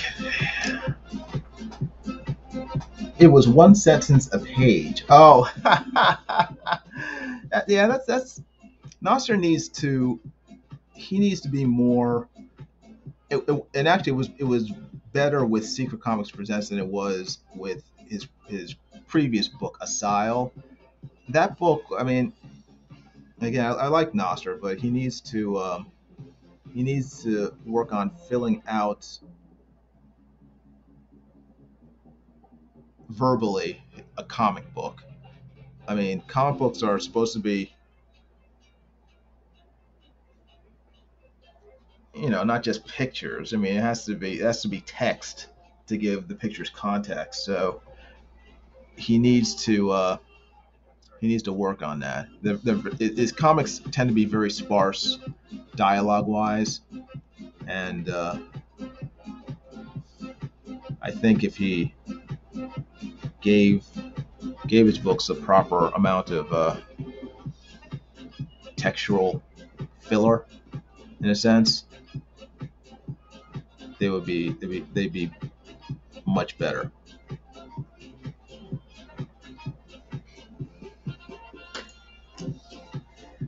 Why don't you play Just Vegas so you can hear it while drawing? Uh, that's an idea. Let me try that. You guys want to hear Jeff's story? Eric Hawkins says, I love the art and Secret Comics Presents. That's all I got to say about that. Well, Vic says yes. It was Vic's suggestion. Jeff, you want me to play your story for people to hear? If I can figure it out, if I can manage it, if I don't screw it up. I'm happy to do it. So they give me something to listen to while I draw. Did Jeff Potts leave? Jeff Potts says yes. Okay, hold on. I'll put the funky music. Well, actually, I'll put the link back up if you can, Jeff, in the chat so I can find it, and then I'll share it with the audience, and we can all listen together. We can all listen to Alpha Proto reading Jeff Potts' sample story while I draw. It'll be like Middle Earth story time, except without Edwin Boyette. We'll see if Alpha Proto is half the narrator that Edwin Boyette is. So Jeff, if you can post a link in the chat, I would appreciate it, and then I will share it for everyone.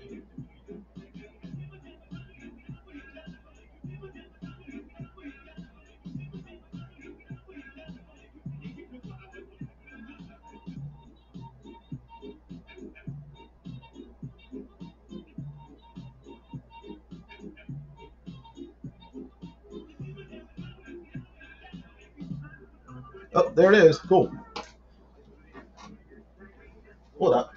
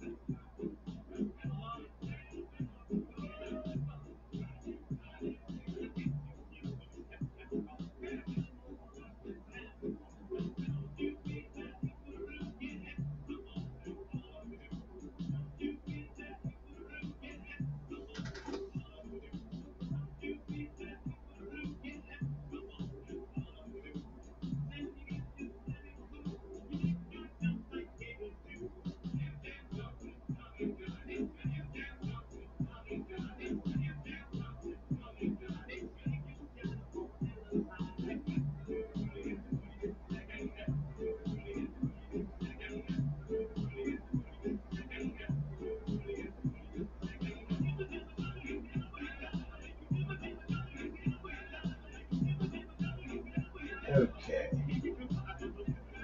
There we go.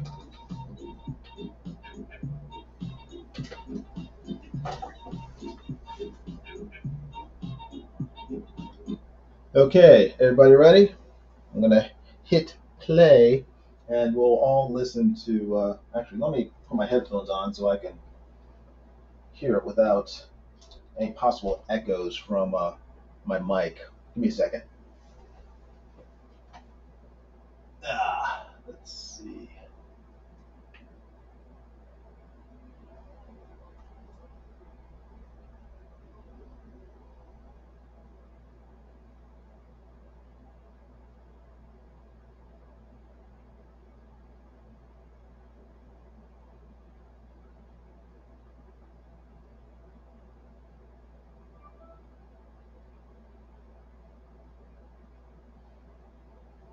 Okay. Okie dokie. Here we go. Hey, Rimmery. Rimmery, we're going to be listening to Jeff Potts' sample chapter from his new book, and it is going to be narrated by Alpha Proto. So I'm going to hit play. We can all listen, and I'll continue drawing while we listen. Okay? It's about 15 minutes long, so not too long.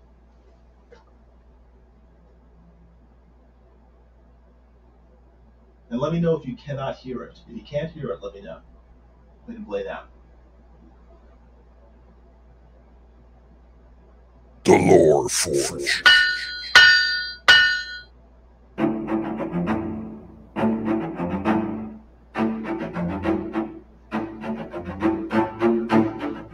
Can you hear it? Let me know in the chat if you can hear it.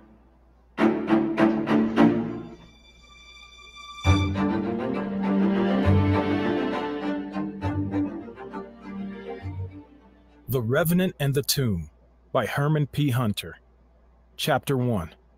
Dangerous deed laying down gold in a place such as this, Dram said as he set his flagon back on the tavern table.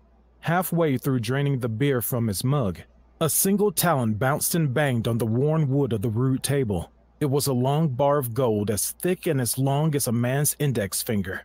A precious thing, it shimmered in the light of a single tallow candle. Finally coming to rest on the worn and stained wood of the table, it lay exposed to the ready glare of greedy eyes. Dram's cautious stare briefly fixed on the golden token, then quickly scanned the room. Extending his hand, he reached out and covered the prize before scooping it under his palm. "Perhaps you should check if it's truly gold," said Halcedric, his keen gray eyes fixed on the older man. The pair couldn't be more unalike.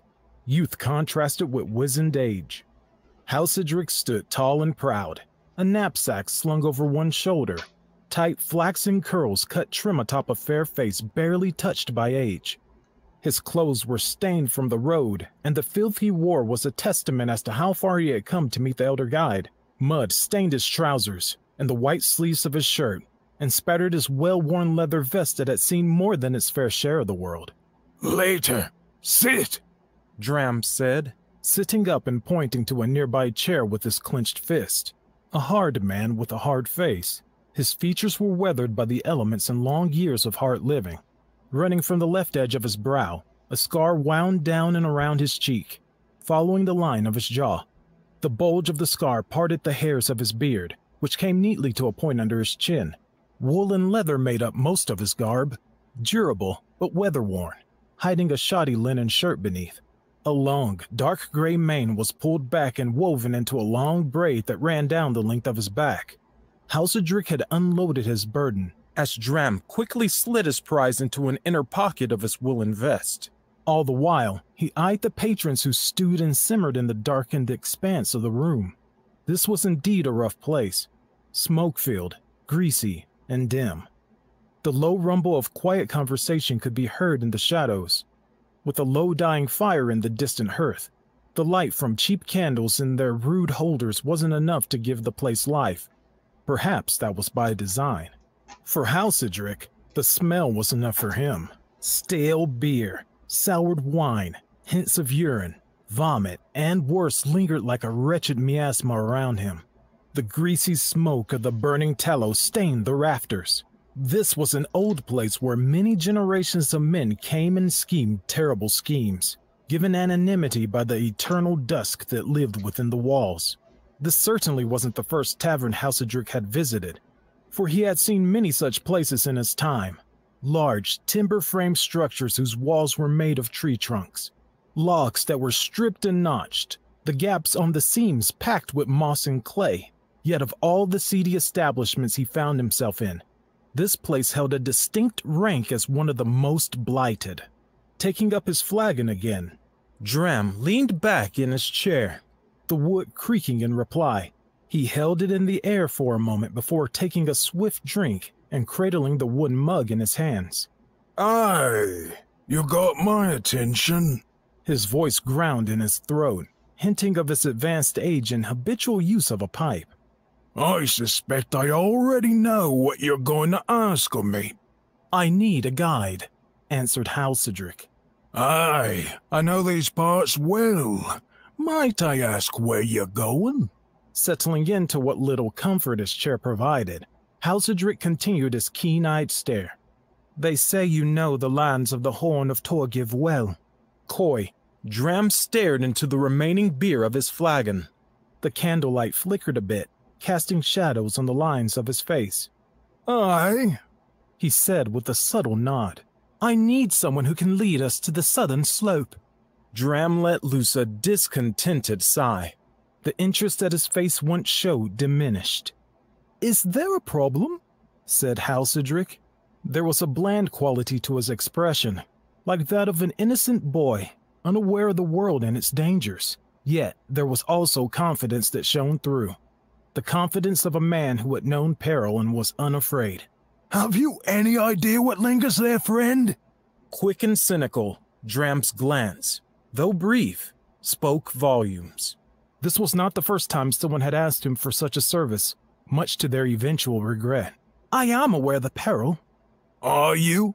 Tell me, son, what you know of them lands. With a slight grin, Houssedrick replied, I know that you are one of the few who dare venture there. All the others I asked politely declined. Aye. So you will accept? Lazily placing his mug back on the table, Dram answered. See here, friend. If'n you pay up front, I'll take you as far as I deem wise. I may be old. I ain't no fool. Leaning forward and setting his arms on the table, he lowered his voice and spoke with a frankness that was both bold and dismissive. Them lands ain't for the faint of heart. Yuck up there. And worse. Yuck do not concern me. They should. Dram answered with a hard stare. But they ain't the only peril you'll face. This is none of your concern. Lifting up slightly, Dram rubbed his face with his hands, part in frustration and part in disgust. You ain't the first, you know. You will be well paid. Pay ain't got nothing to do with it. I've made good coin of them fools coming up here and asking the same as you. And you refused them? A man's got to make a living. Houssedrick's gaze hardened. And yet, knowing what you know, you took them. Does that not trouble you? I sleeps well, if and that's what you mean. How then? Incredulous, Dram's irritation at Halcedric's persistent questioning started to show on his face. His eyes looked away, and with a disgruntled sigh, he spoke. "'Cause of each of them I says the same, but I says the same as I say to you. Which is? That gold is gold, and being a tracker is my trade. I do it well. Many I've took to the land of the Aeronach, and of them bloody and rent they returned, if and they return at all." Eyes shifting away for a moment, Halcedric considered the warning of the guide. Fair enough. Your concern is noted. "Son, heed my words," Dram said, his words pleading, though his tone and expression were far from it. "They'll all go, bold and boasting. Cedric Strongarm, Thanos the mighty blade, some for glory, most for riches. What they find is ruin and death, every one, no exception. And you will be no different." Your warnings are well heeded, Halcedric said, his former composure returning to his face. I assure you we seek neither glory nor riches. His eyes returned downward for a moment, before looking up once more. Have you seen it? Brows furrowed, Dram asked sharply. "Seen what?" The entrance. Slowly, Dram sat up, a sort of stunned confusion washing over him. "You know of it?" With a slow, silent nod, Halcedric answered. Dram had to think for a moment before answering. In the distance, the legs of a bench scraped against the wooden floor, accompanied by soft footfalls that disappeared in the distance. This got the old guide's attention, and his eyes sought the darkened forms that lay beyond Halcedric. "Aye," Dram answered. "Once, when I dared venture close." And what lie within? Shaking his head in reply, Dram answered. "Don't know, don't care." Those who did venture in, what did they speak of? Ghosts, some said. Others spoke of demons. One claimed a foul voice in the dark. All of them half mad. When can we depart? The sudden change in conversation broke the grim spell that lay on the aged guide. He looked confused for a moment, and then his head turned to his beer. Taking up the flagon, he leaned back in his chair once more and stretched out his legs. He pondered the question for a moment, cradling his flagon in both hands. 2 days to gather provisions, and then we can be off. I don't need payment ere we depart. How much? How many are you? Make plans for 4, though there are only 3 of us, said Halcedric. We have made camp just north of the village. Find us there on the morrow and you will be paid. 12 silver anders for supplies, 10 gold anders for the journey. Half now, half when we make final camp. A fair price, Halcedric said as he stuck out his hand.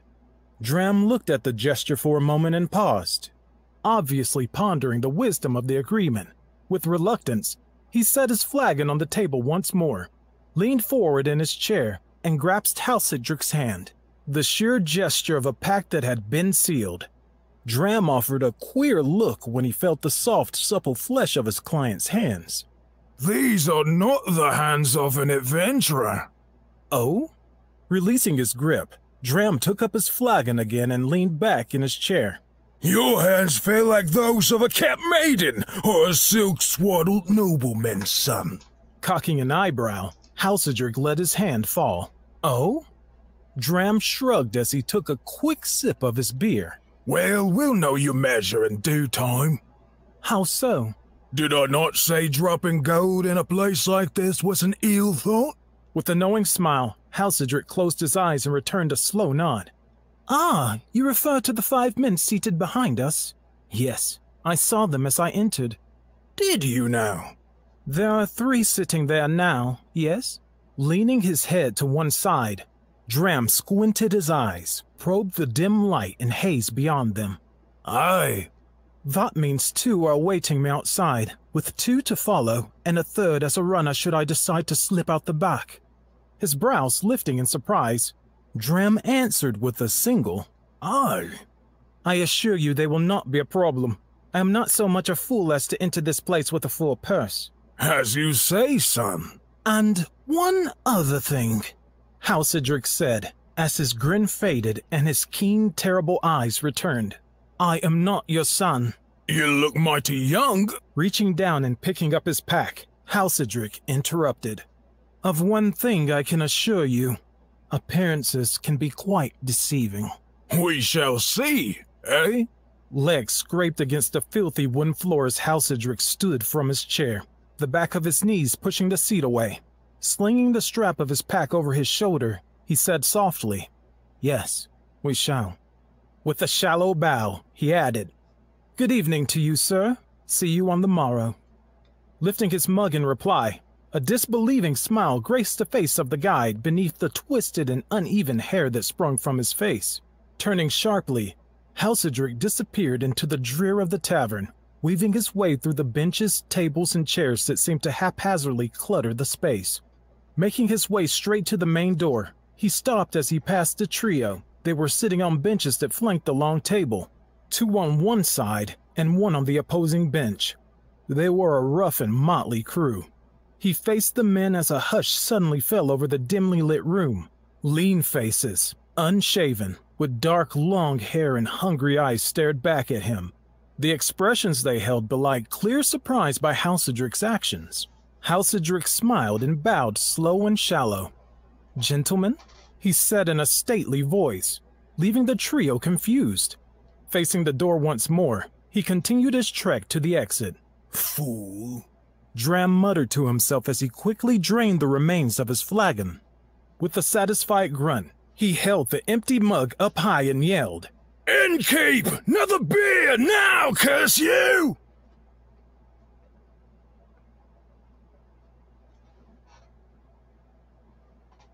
Oh, that's the end. Hold on.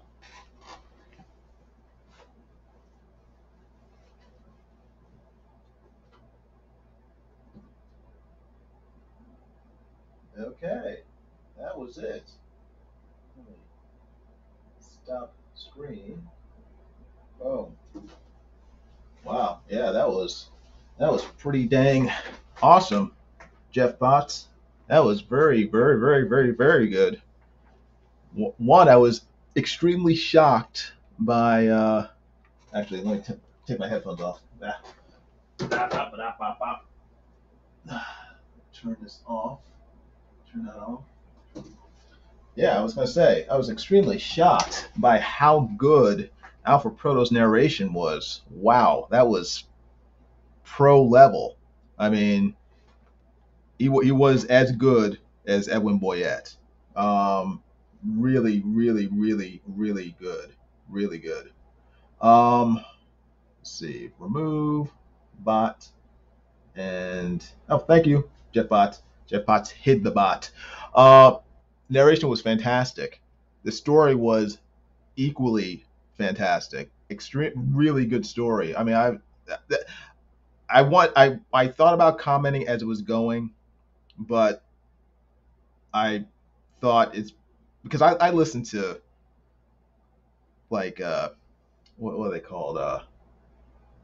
Not reviews, but when people give reaction videos and stuff on YouTube, and I hate it when people interrupt what the when they start talking. I mean, it's fine if they react and go, "Oh wow," or whatever. But when they start talking and commenting on the things they're watching in the middle of what they're reacting to, I hate it because I can't enjoy what's going on. I can't hear it myself. So I figured I'll just shut up, let people enjoy Jeff Potts' story, and then I'll comment about it afterwards, which I'm doing now.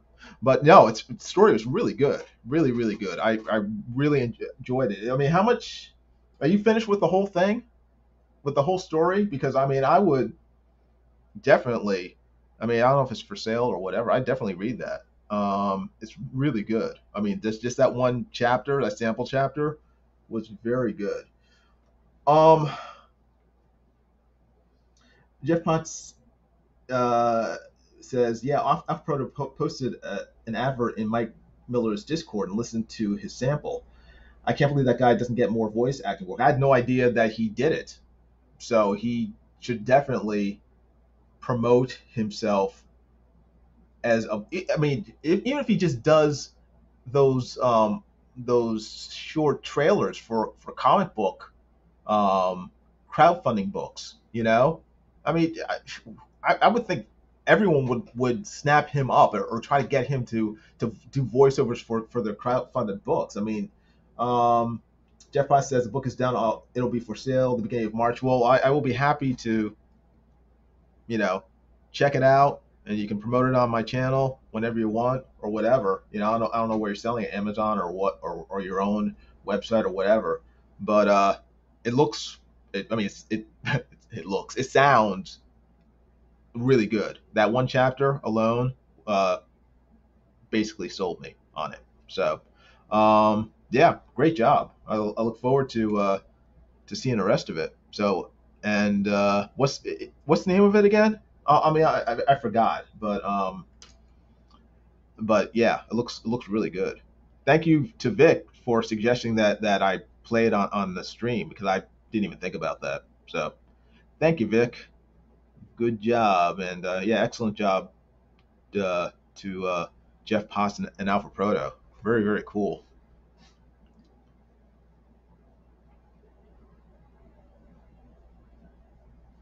Actually, you guys should. I don't know. I don't know if you consider crowdfunding it. I mean, if you crowdfunded it and then just did like that voiceover chapter as the trailer, I think you get a lot of attention. Hey, Gary Shipman is here. Gary Shipman. My goodness, I am honored. Gary Shipman is one of the coolest, bestest artists on YouTube. Hope you're doing well, Gary. Wow. If you haven't already, please subscribe to my channel, Gary Shipman. That would be fantastic. I will be bragging to all my friends.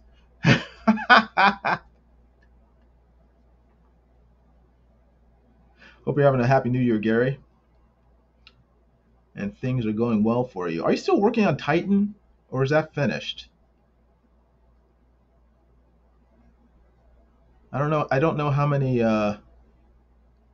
issues of that book you were.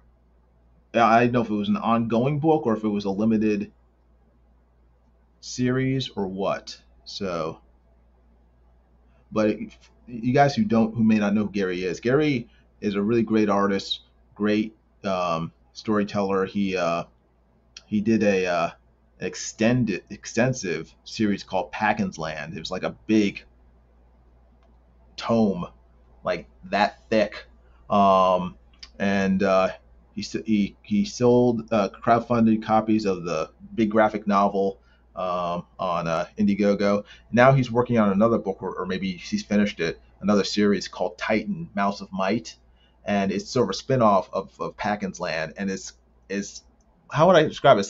It's like a Batman takeoff starring a mouse, like a little mouse, who's been transported into our universe. He's a talking mouse, wears a sort of Batman-like suit, and it looks really cool. I think the first 2 or 3 issues. I can't remember. I know I bought it when he advertised on Indiegogo. So yes, Jeff Potts says Gary is the bestest, most famousest artist out there. That is true.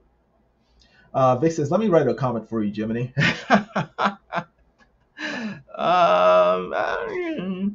We'll see. Oh, Gary says, I'm working on the color Titan now. Okay, cool.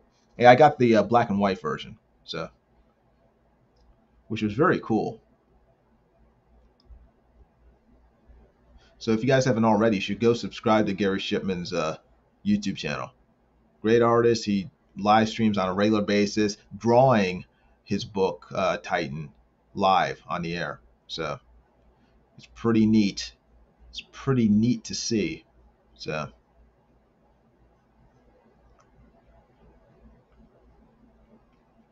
are you still doing NFTs, Gary? Because I'm still trying to. I'm one of those guys who is still trying to figure out what it's all about, and I know I should have a better idea, because Mike has done so much stuff on it. But for me, it's just a learning curve for me. Is I need to get over that hump. So I know you were doing, you started doing it, and then I just sort of lost track of everyone who was sort of working in NFT. So I'm kind of behind.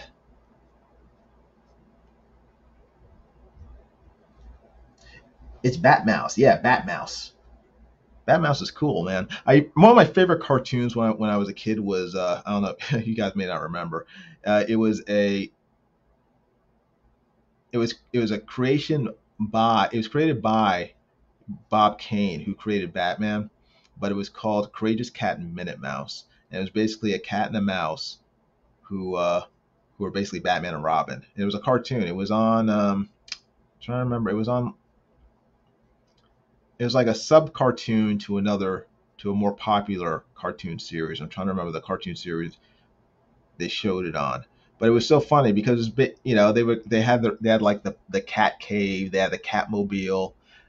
They fought like the main bad guy was a villainous frog, and it was oh no, as a kid I just loved it because it was like, oh, it's like Batman but with a cat.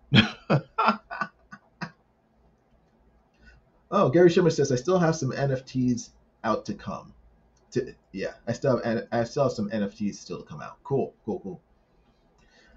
Vic says I guess the best way to do it is if you could find someone who wanted you to do the art for them.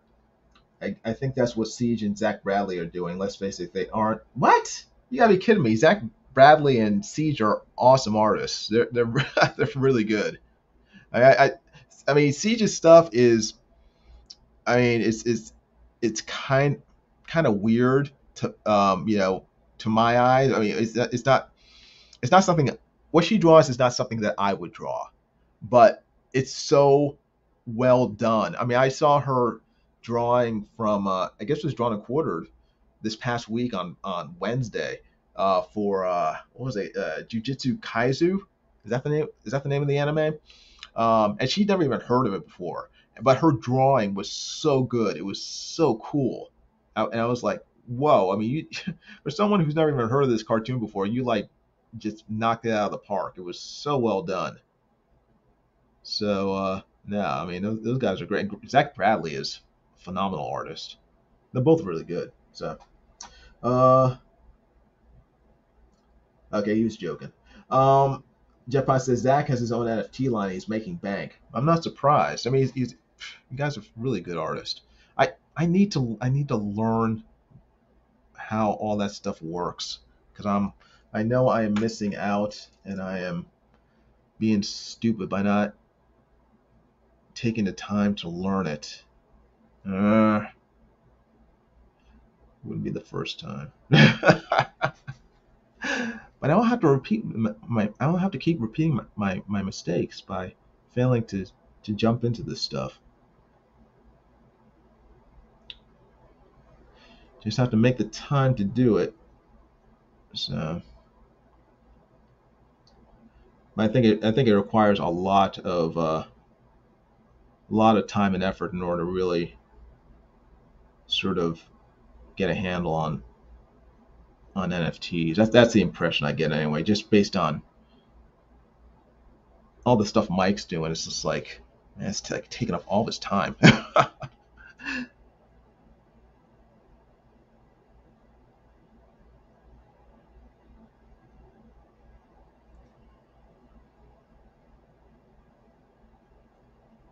All right. Oops, sorry. Hitting the camera yet again with my head.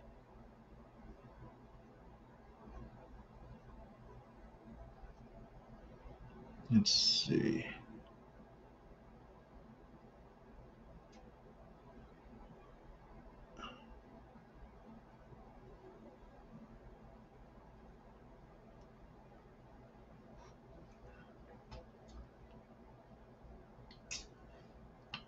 Let's see.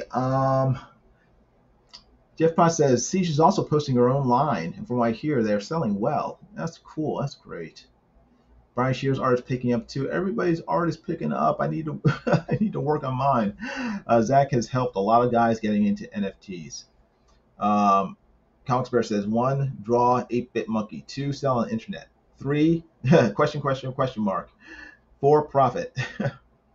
Gary Shipman says, I would say be very careful with moving into the NFT world. Yeah, I mean that's the thing. I'm just like I don't like I said, it's something that I think you need to really be able to dive into and understand, at least I do, everything before jumping into it, because something about it I don't I don't trust.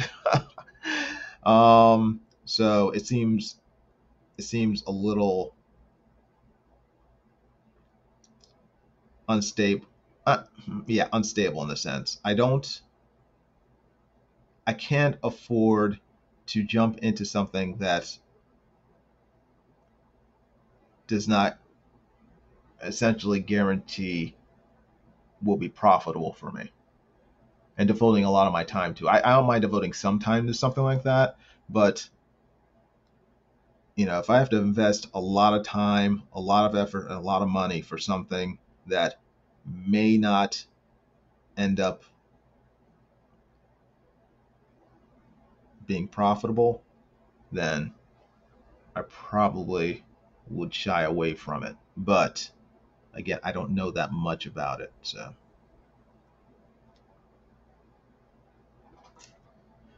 Gary Schumer says, talk to Zach. I should probably talk to Zach and get his thoughts and advice on the matter. Good advice, Gary Shipman. Good advice. I think Gary's threatening you. That could be it. Yeah, Jeff Potts says Duck Naples making a truckload of money. Well, Duck Naples makes a truckload of money no matter what he does. Duck Naples can make a truckload of money handing out $100 bills on the sidewalk, and he would still end up making a buttload of money from that. I don't know how he does it, but he does it. Jeff Potts says, yes, there are a lot of scamming in the NFT realm. Lots of people got stung and lost their crypto. Yeah, I heard that. I heard that Matthew Weldon got ripped off somehow via crypto, and I felt like really bad. Because he's such a nice guy, and that made me kind of mad. I don't like that. Vic says you got to think normal people don't buy NFTs, crypto do. You just have to find something that half interests you and NFT it. Yeah, I'll NFT these drawings. How about that? I don't know if I can do that. Yeah. We shall see. We shall see. We shall see.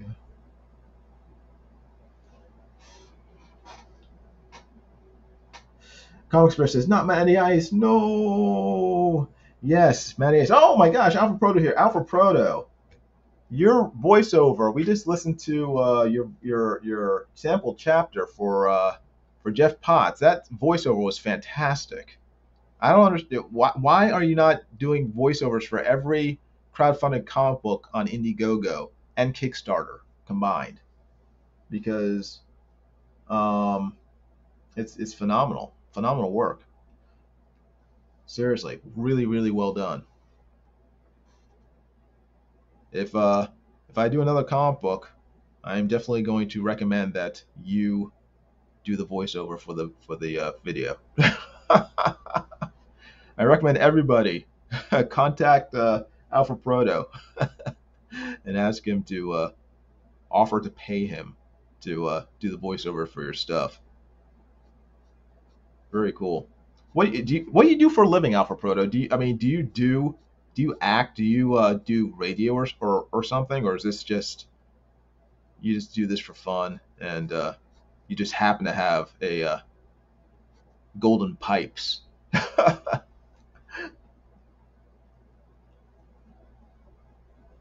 Alpha Pro says, "Oh, I didn't know that was a thing." Vic says, "Alpha Proto, you know the black camera. I was just letting everyone know." You were just letting everyone know what that you did voiceovers. Vic says you could NFT it with the guy's permission. With the guy's permission, you what the what sketches of people's faces? I don't know. I don't know. Do you need people's permission if they're famous? Do you need their permission to sell drawings of them? I don't know. I would have to find out. If someone's a public figure, do you need permission to sell a drawing of them? I don't think you do, but maybe you do. Maybe you do, and I'm just not aware of it, which is very possible.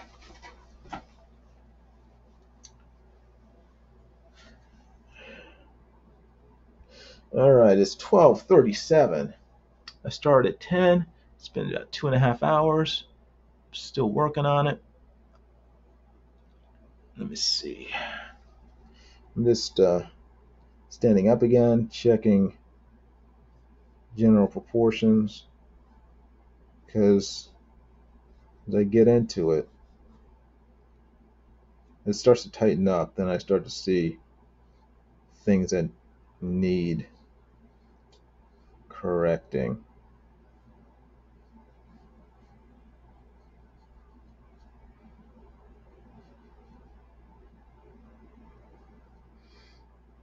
That's right.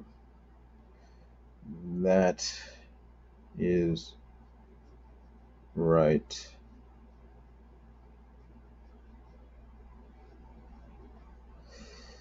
And that's right.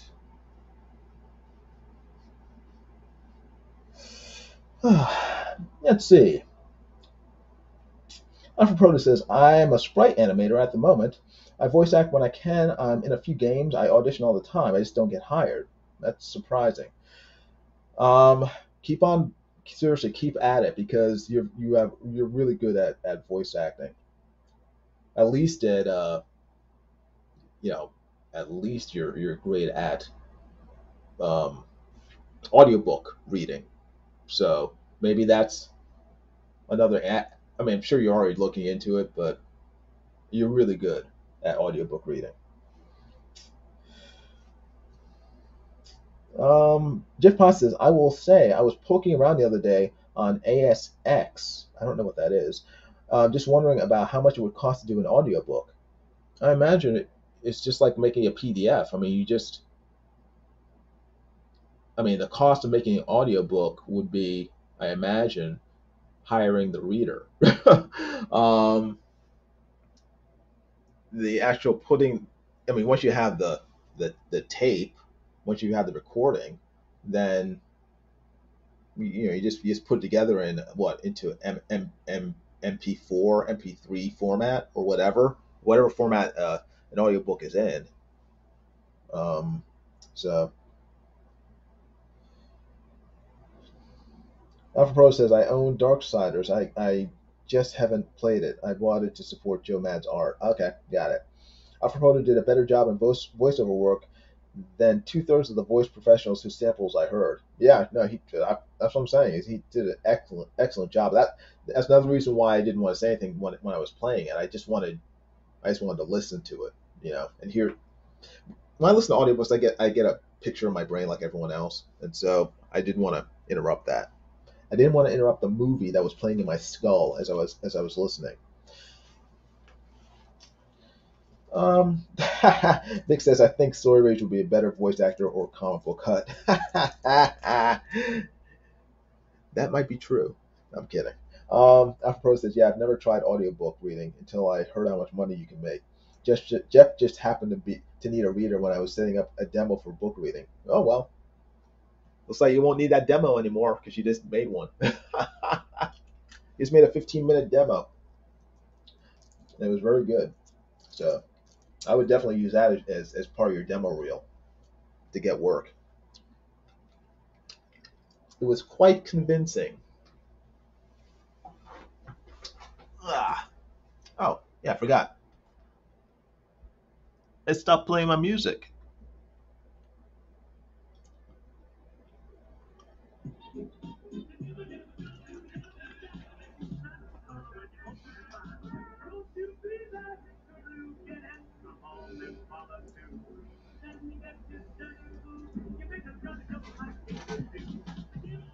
Alpha Pro says, yeah, pretty much. It was fun to read. I really want to know what happens next. Yeah, me too. That shows how good the writing was and how successful your reading was, because I actually want to find out what happens next. So good job to both of you.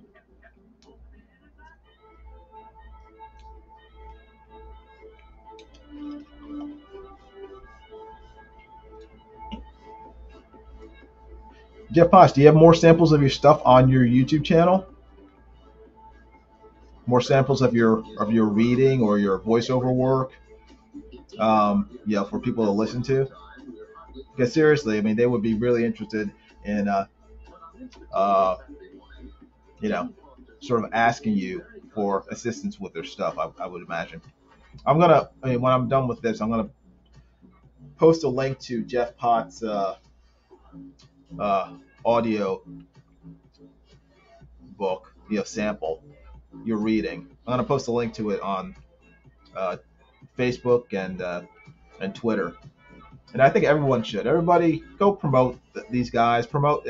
Send out the link to that reading that I played earlier, and let people know about Jeff Potts' book and Alpha Proto's reading of it. That sample chapter, because I think they both deserve to have a lot more recognition than they would otherwise get.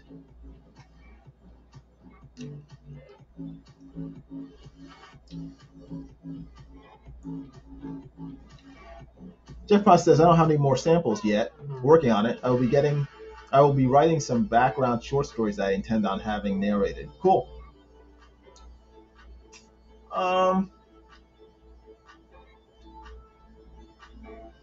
See, Dory Me Calm blog says immediately had to jump on to see Olivia Wilde being drawn. Okay, cool. I'm glad you're here.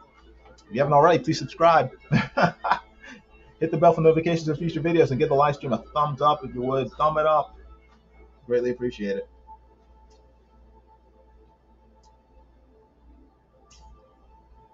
Vic says that looks like Siege if you pick her forehead up more. Oh man. Okay. Yeah, I guess it kind of does look like Siege. Yeah, kind of. Siege is pretty attractive.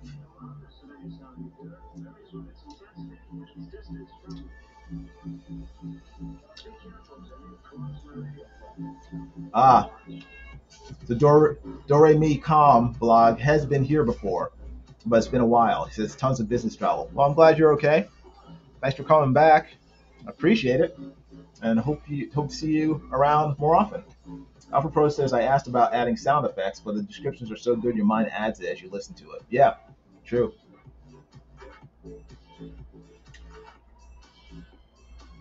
Make this the Olivia Wilde channel.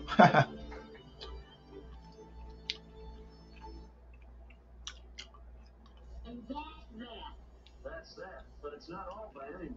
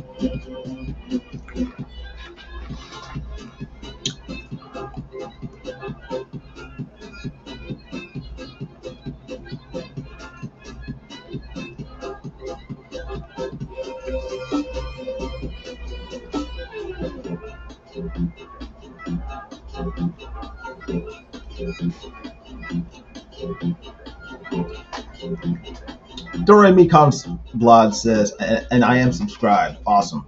Thank you. Rick says, you know what? If you got Edwin to read it on his channel and Erotimus was drawing along, he could trick them into making him an audiobook with with a recording. With an illustrated comic, yeah. Hey, Doremi Calm, you take care. I know, yeah, I'm on the East Coast too. I'm foolishly staying up though. But yeah, you have a great night. Thanks for showing up. Good seeing you again, and hope to see you later. Take care.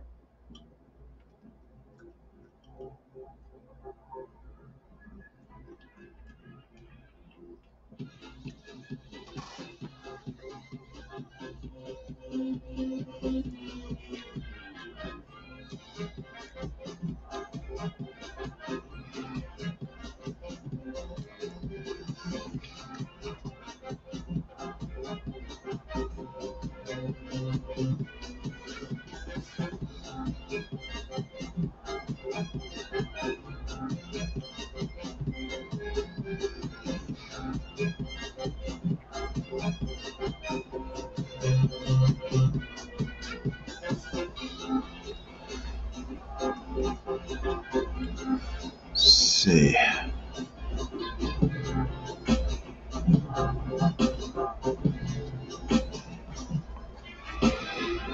Oh, let's see.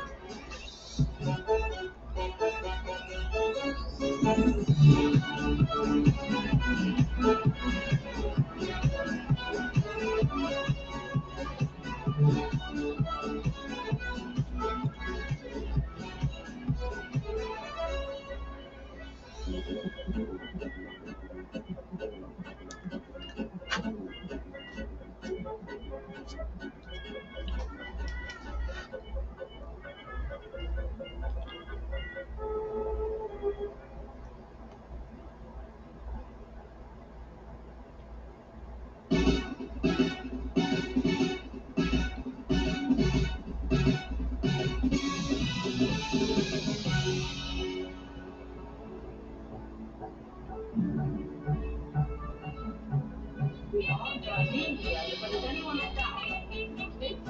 Well, that's our guest list. Now, species. To the right, here Alex. Would you like to come this party at my house? Saturday, March 24th, 10 p.m. Well, I thought we were going to do something special tonight. Let's just tell everyone.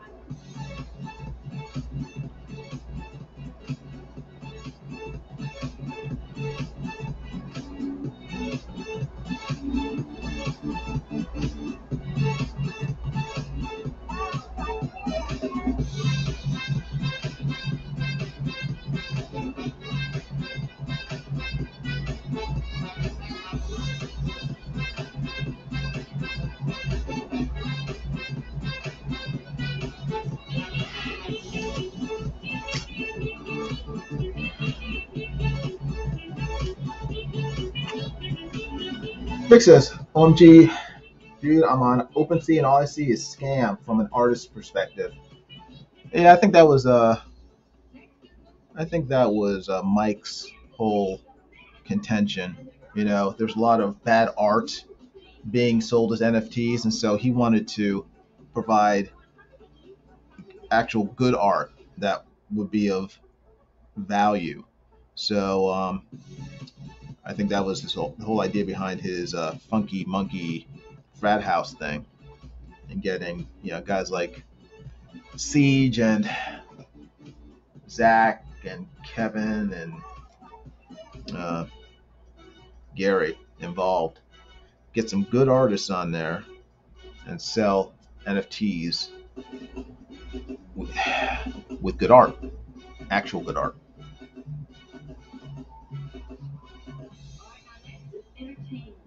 We want to show Steve a good time. Well, we don't know too much about what he likes. The best thing I know is making the ice and getting people to play with. And give you a good game.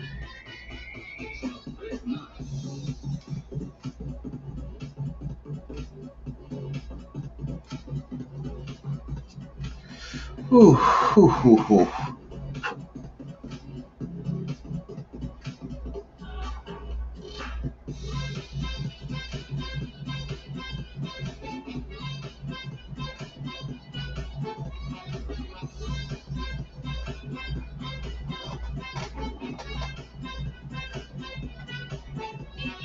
Siege is not a guy. Alpha Proto. Siege is a girl. Vic says OpenSea is the NFT site. My sketchbook says I left and just got back. What you talking about? I guess NFTs now. We also listened to Jeff Potts' story, a sample chapter from his book, read by Alpha Proto, and it was fantastic. Really, really pro work by both of them. So if you have a chance, go back later on the stream and you can listen to it. So I encourage everybody to go back and listen to it. Actually, you should go to his site on YouTube and listen to it. That way he gets the clicks and the views. Jeff Pot confirms that Siege is a girl. Oh my gosh, Vic. My sketchbook says problem is NFTs based in art or from an artist are starting to not sell as high, so collectors won't be looking to pick them up. Apple says, okay, I was about to do some self-reflection. The question is manhood. Why do I find this guy so attractive? Because that guy's a girl. Oh boy. Vic's ragging on people. Ragging on Zach Bradley. You leave Zach Bradley alone, Vic.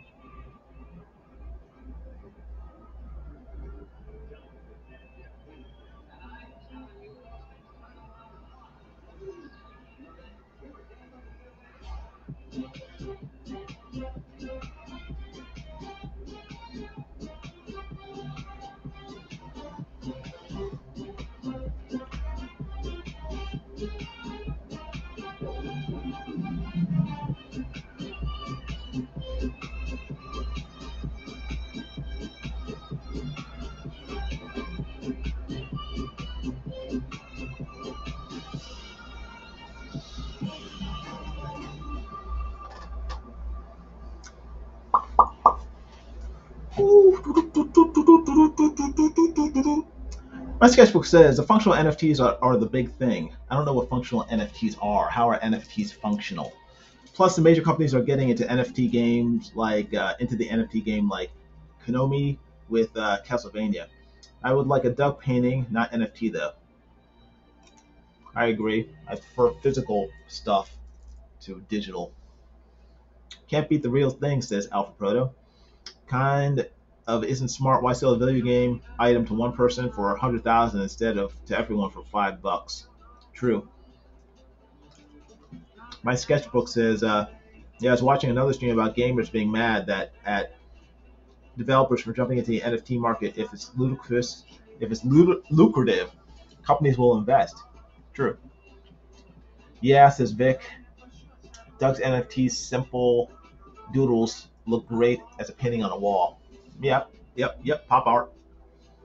Uh, my sketchbook says, Jason, we need a GoFundMe for a 4K stream setup, my dude. If you're going to be streaming art like this, seriously.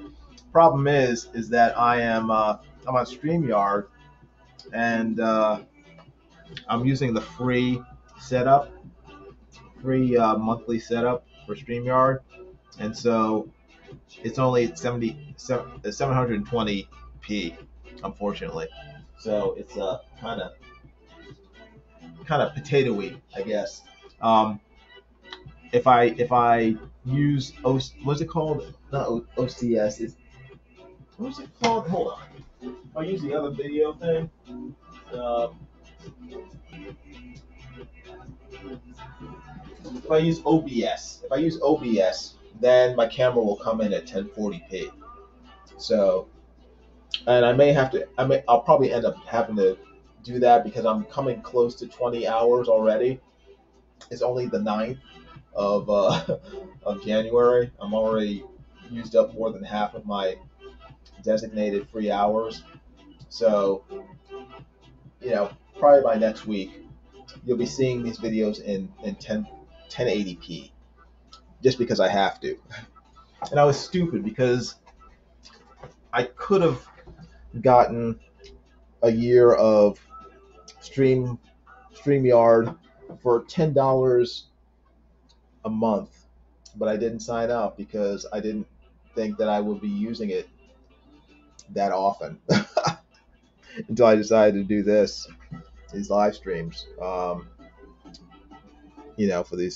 For these drawings. Now I'm kicking myself. Like, I wish I had signed up when I had a chance. Stupid, stupid, stupid. But live and learn. It's like I don't want to waste $10 a month if I'm not going to use it. It's like, now I wish I had wasted $10 a month.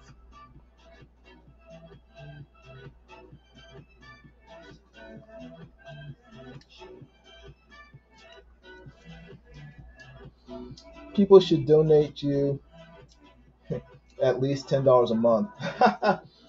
You're all more than welcome to donate $10 to me via my tip jar down below, or a penny, or whatever, or nothing at all. You go down in the description. That's where my tip jar is. You can click it, and if you like, you may send me a tip, and I will put it towards getting a StreamYard subscription, if I get enough tip money.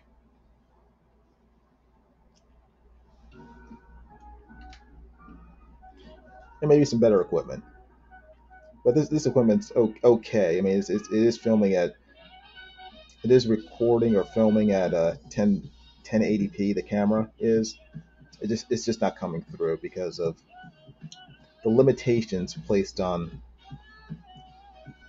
StreamYard's free accounts.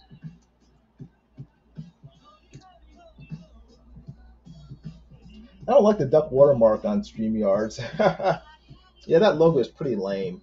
I think that might be part of their plan. They don't want a cool looking logo. They want a lame, goofy looking logo so that you'll want to get rid of it by buying a subscription. So I think it's part of their master plan, part of their evil plan, not to make the free trials, having them look kind of dopey.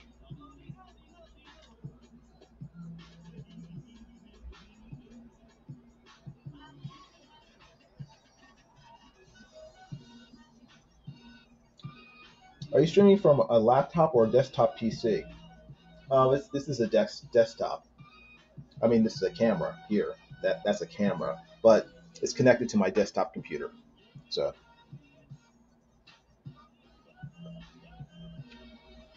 and more than anything else, I think it would be the internet connection that would be a bigger issue than the computer. My connection is pretty good. It's not bad. It just hiccups every once in a while, and then I get lost, and then I lose the signal.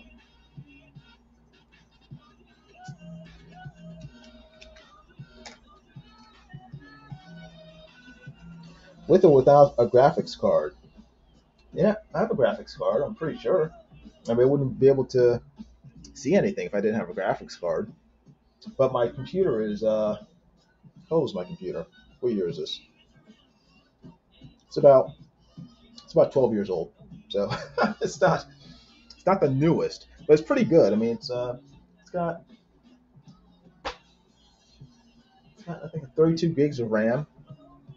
That's 32 gigs of RAM. It's a Mac Tower, a Mac Pro, one of those cheese grater Macs.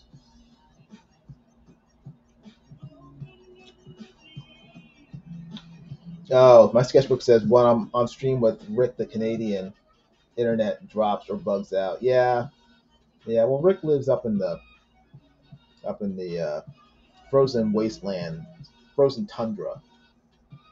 So he barely gets electricity. Period. So asking for great internet from Rick's cabin is might be asking a little too much from him. Vic says, really, dude, the plan should be you and John Dillard dedicate 3 days out of the week into coming up with an NFT property. And give me one for every one you make. Clever.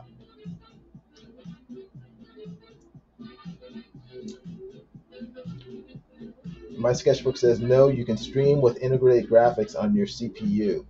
I don't know what that means. I know a little about computers, but that was a foreign language to me. My sketchbook says, it's a Mac Pro. It might not have a GPU. Depends on whether or not. Depends. If not, it can be a small GPU. I don't know. I'd have to crack it open.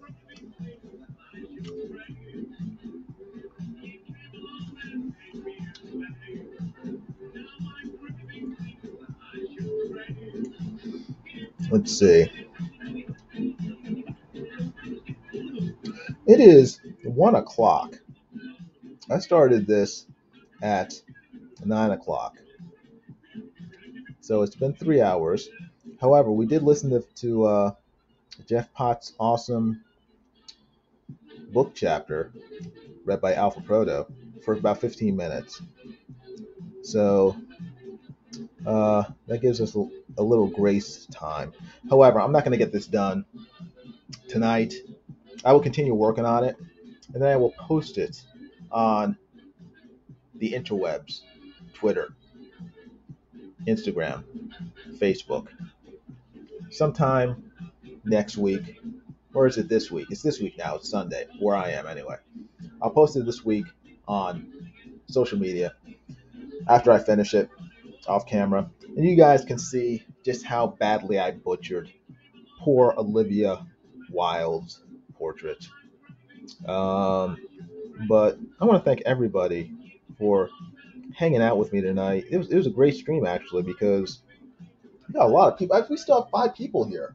I mean, usually with my streams, we get 5 people max, and then it halfway through it dwindles down to maybe 2, sometimes 1, sometimes no one.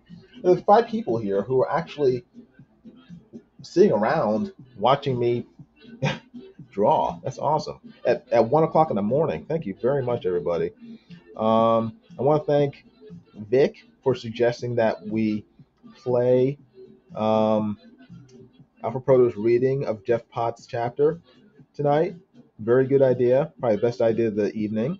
And I want to thank Jeff Potts and Alpha Proto for the fantastic job they did with that chapter. Great writing, great reading, and I really encourage Alpha Proto to look into seriously promoting yourself, doing narration for these crowdfunded videos, comic books and stuff with Comicsgate or whoever, because you're really good. And also with the sort of audiobook thing in general. Keep at it. Seriously. Good job. Jeff Potts, thank you very much. You had a great story. I really look forward to when your whole book comes out. You said it's coming out in March. Again, as you have information to provide to people on where to get the book, please feel free to post the information during my live streams. I'm sure everybody would love to read or hear, if you have an audiobook version, the rest of it. It just was a really great job. So, let's see, what else? Um, Talking about NFTs. My sketchbook says, "Are you eating hard candy, Jason?" Yes, I was eating these lifesavers to help keep me focused, keep my energy up. I'm living off of lifesavers. Um, sorry, I was smacking in the camera as I was enjoying them. Vic says, "I'm not creative at all. Can just do portraits." That's creative. And Jeff Potts says, "One Doom Rabbit does portraits and he's doing NFT customs for Mike Miller." Cool. Yeah, One Doom Rabbit is another phenomenal artist. Really fast, really good. I mean, he's so skilled. And Jeff Potts says, "No problem, Jason. Alpha Proto is waving very nicely." Okay, I will wave as well. Everybody, thank you very much for watching. I appreciate it. If you haven't already, please subscribe to my channel. Please make sure to hit the like button. Please give this live stream a thumbs up if you would. And make sure to hit the bell for notifications of future videos. In addition, make sure to subscribe to Jeff Potts, Alpha Proto, and Gary Shipman. Check out their channels. Give their stuff some love, some attention. And I will see you guys either Monday or Tuesday. I'm going to do 3 new drawings in the next week. And so I'll start it'll probably be Tuesday because Monday I have some meetings. But yeah, again, subscribe, hit the like button, and hit the bell, and then you'll be notified next time I'm on. And then you can hang out with me for another 2 or 3 hours, and I'll babble and ramble on for a while. Anyway, you guys have a great night. Thanks for watching. Appreciate it. You guys take care. Bye.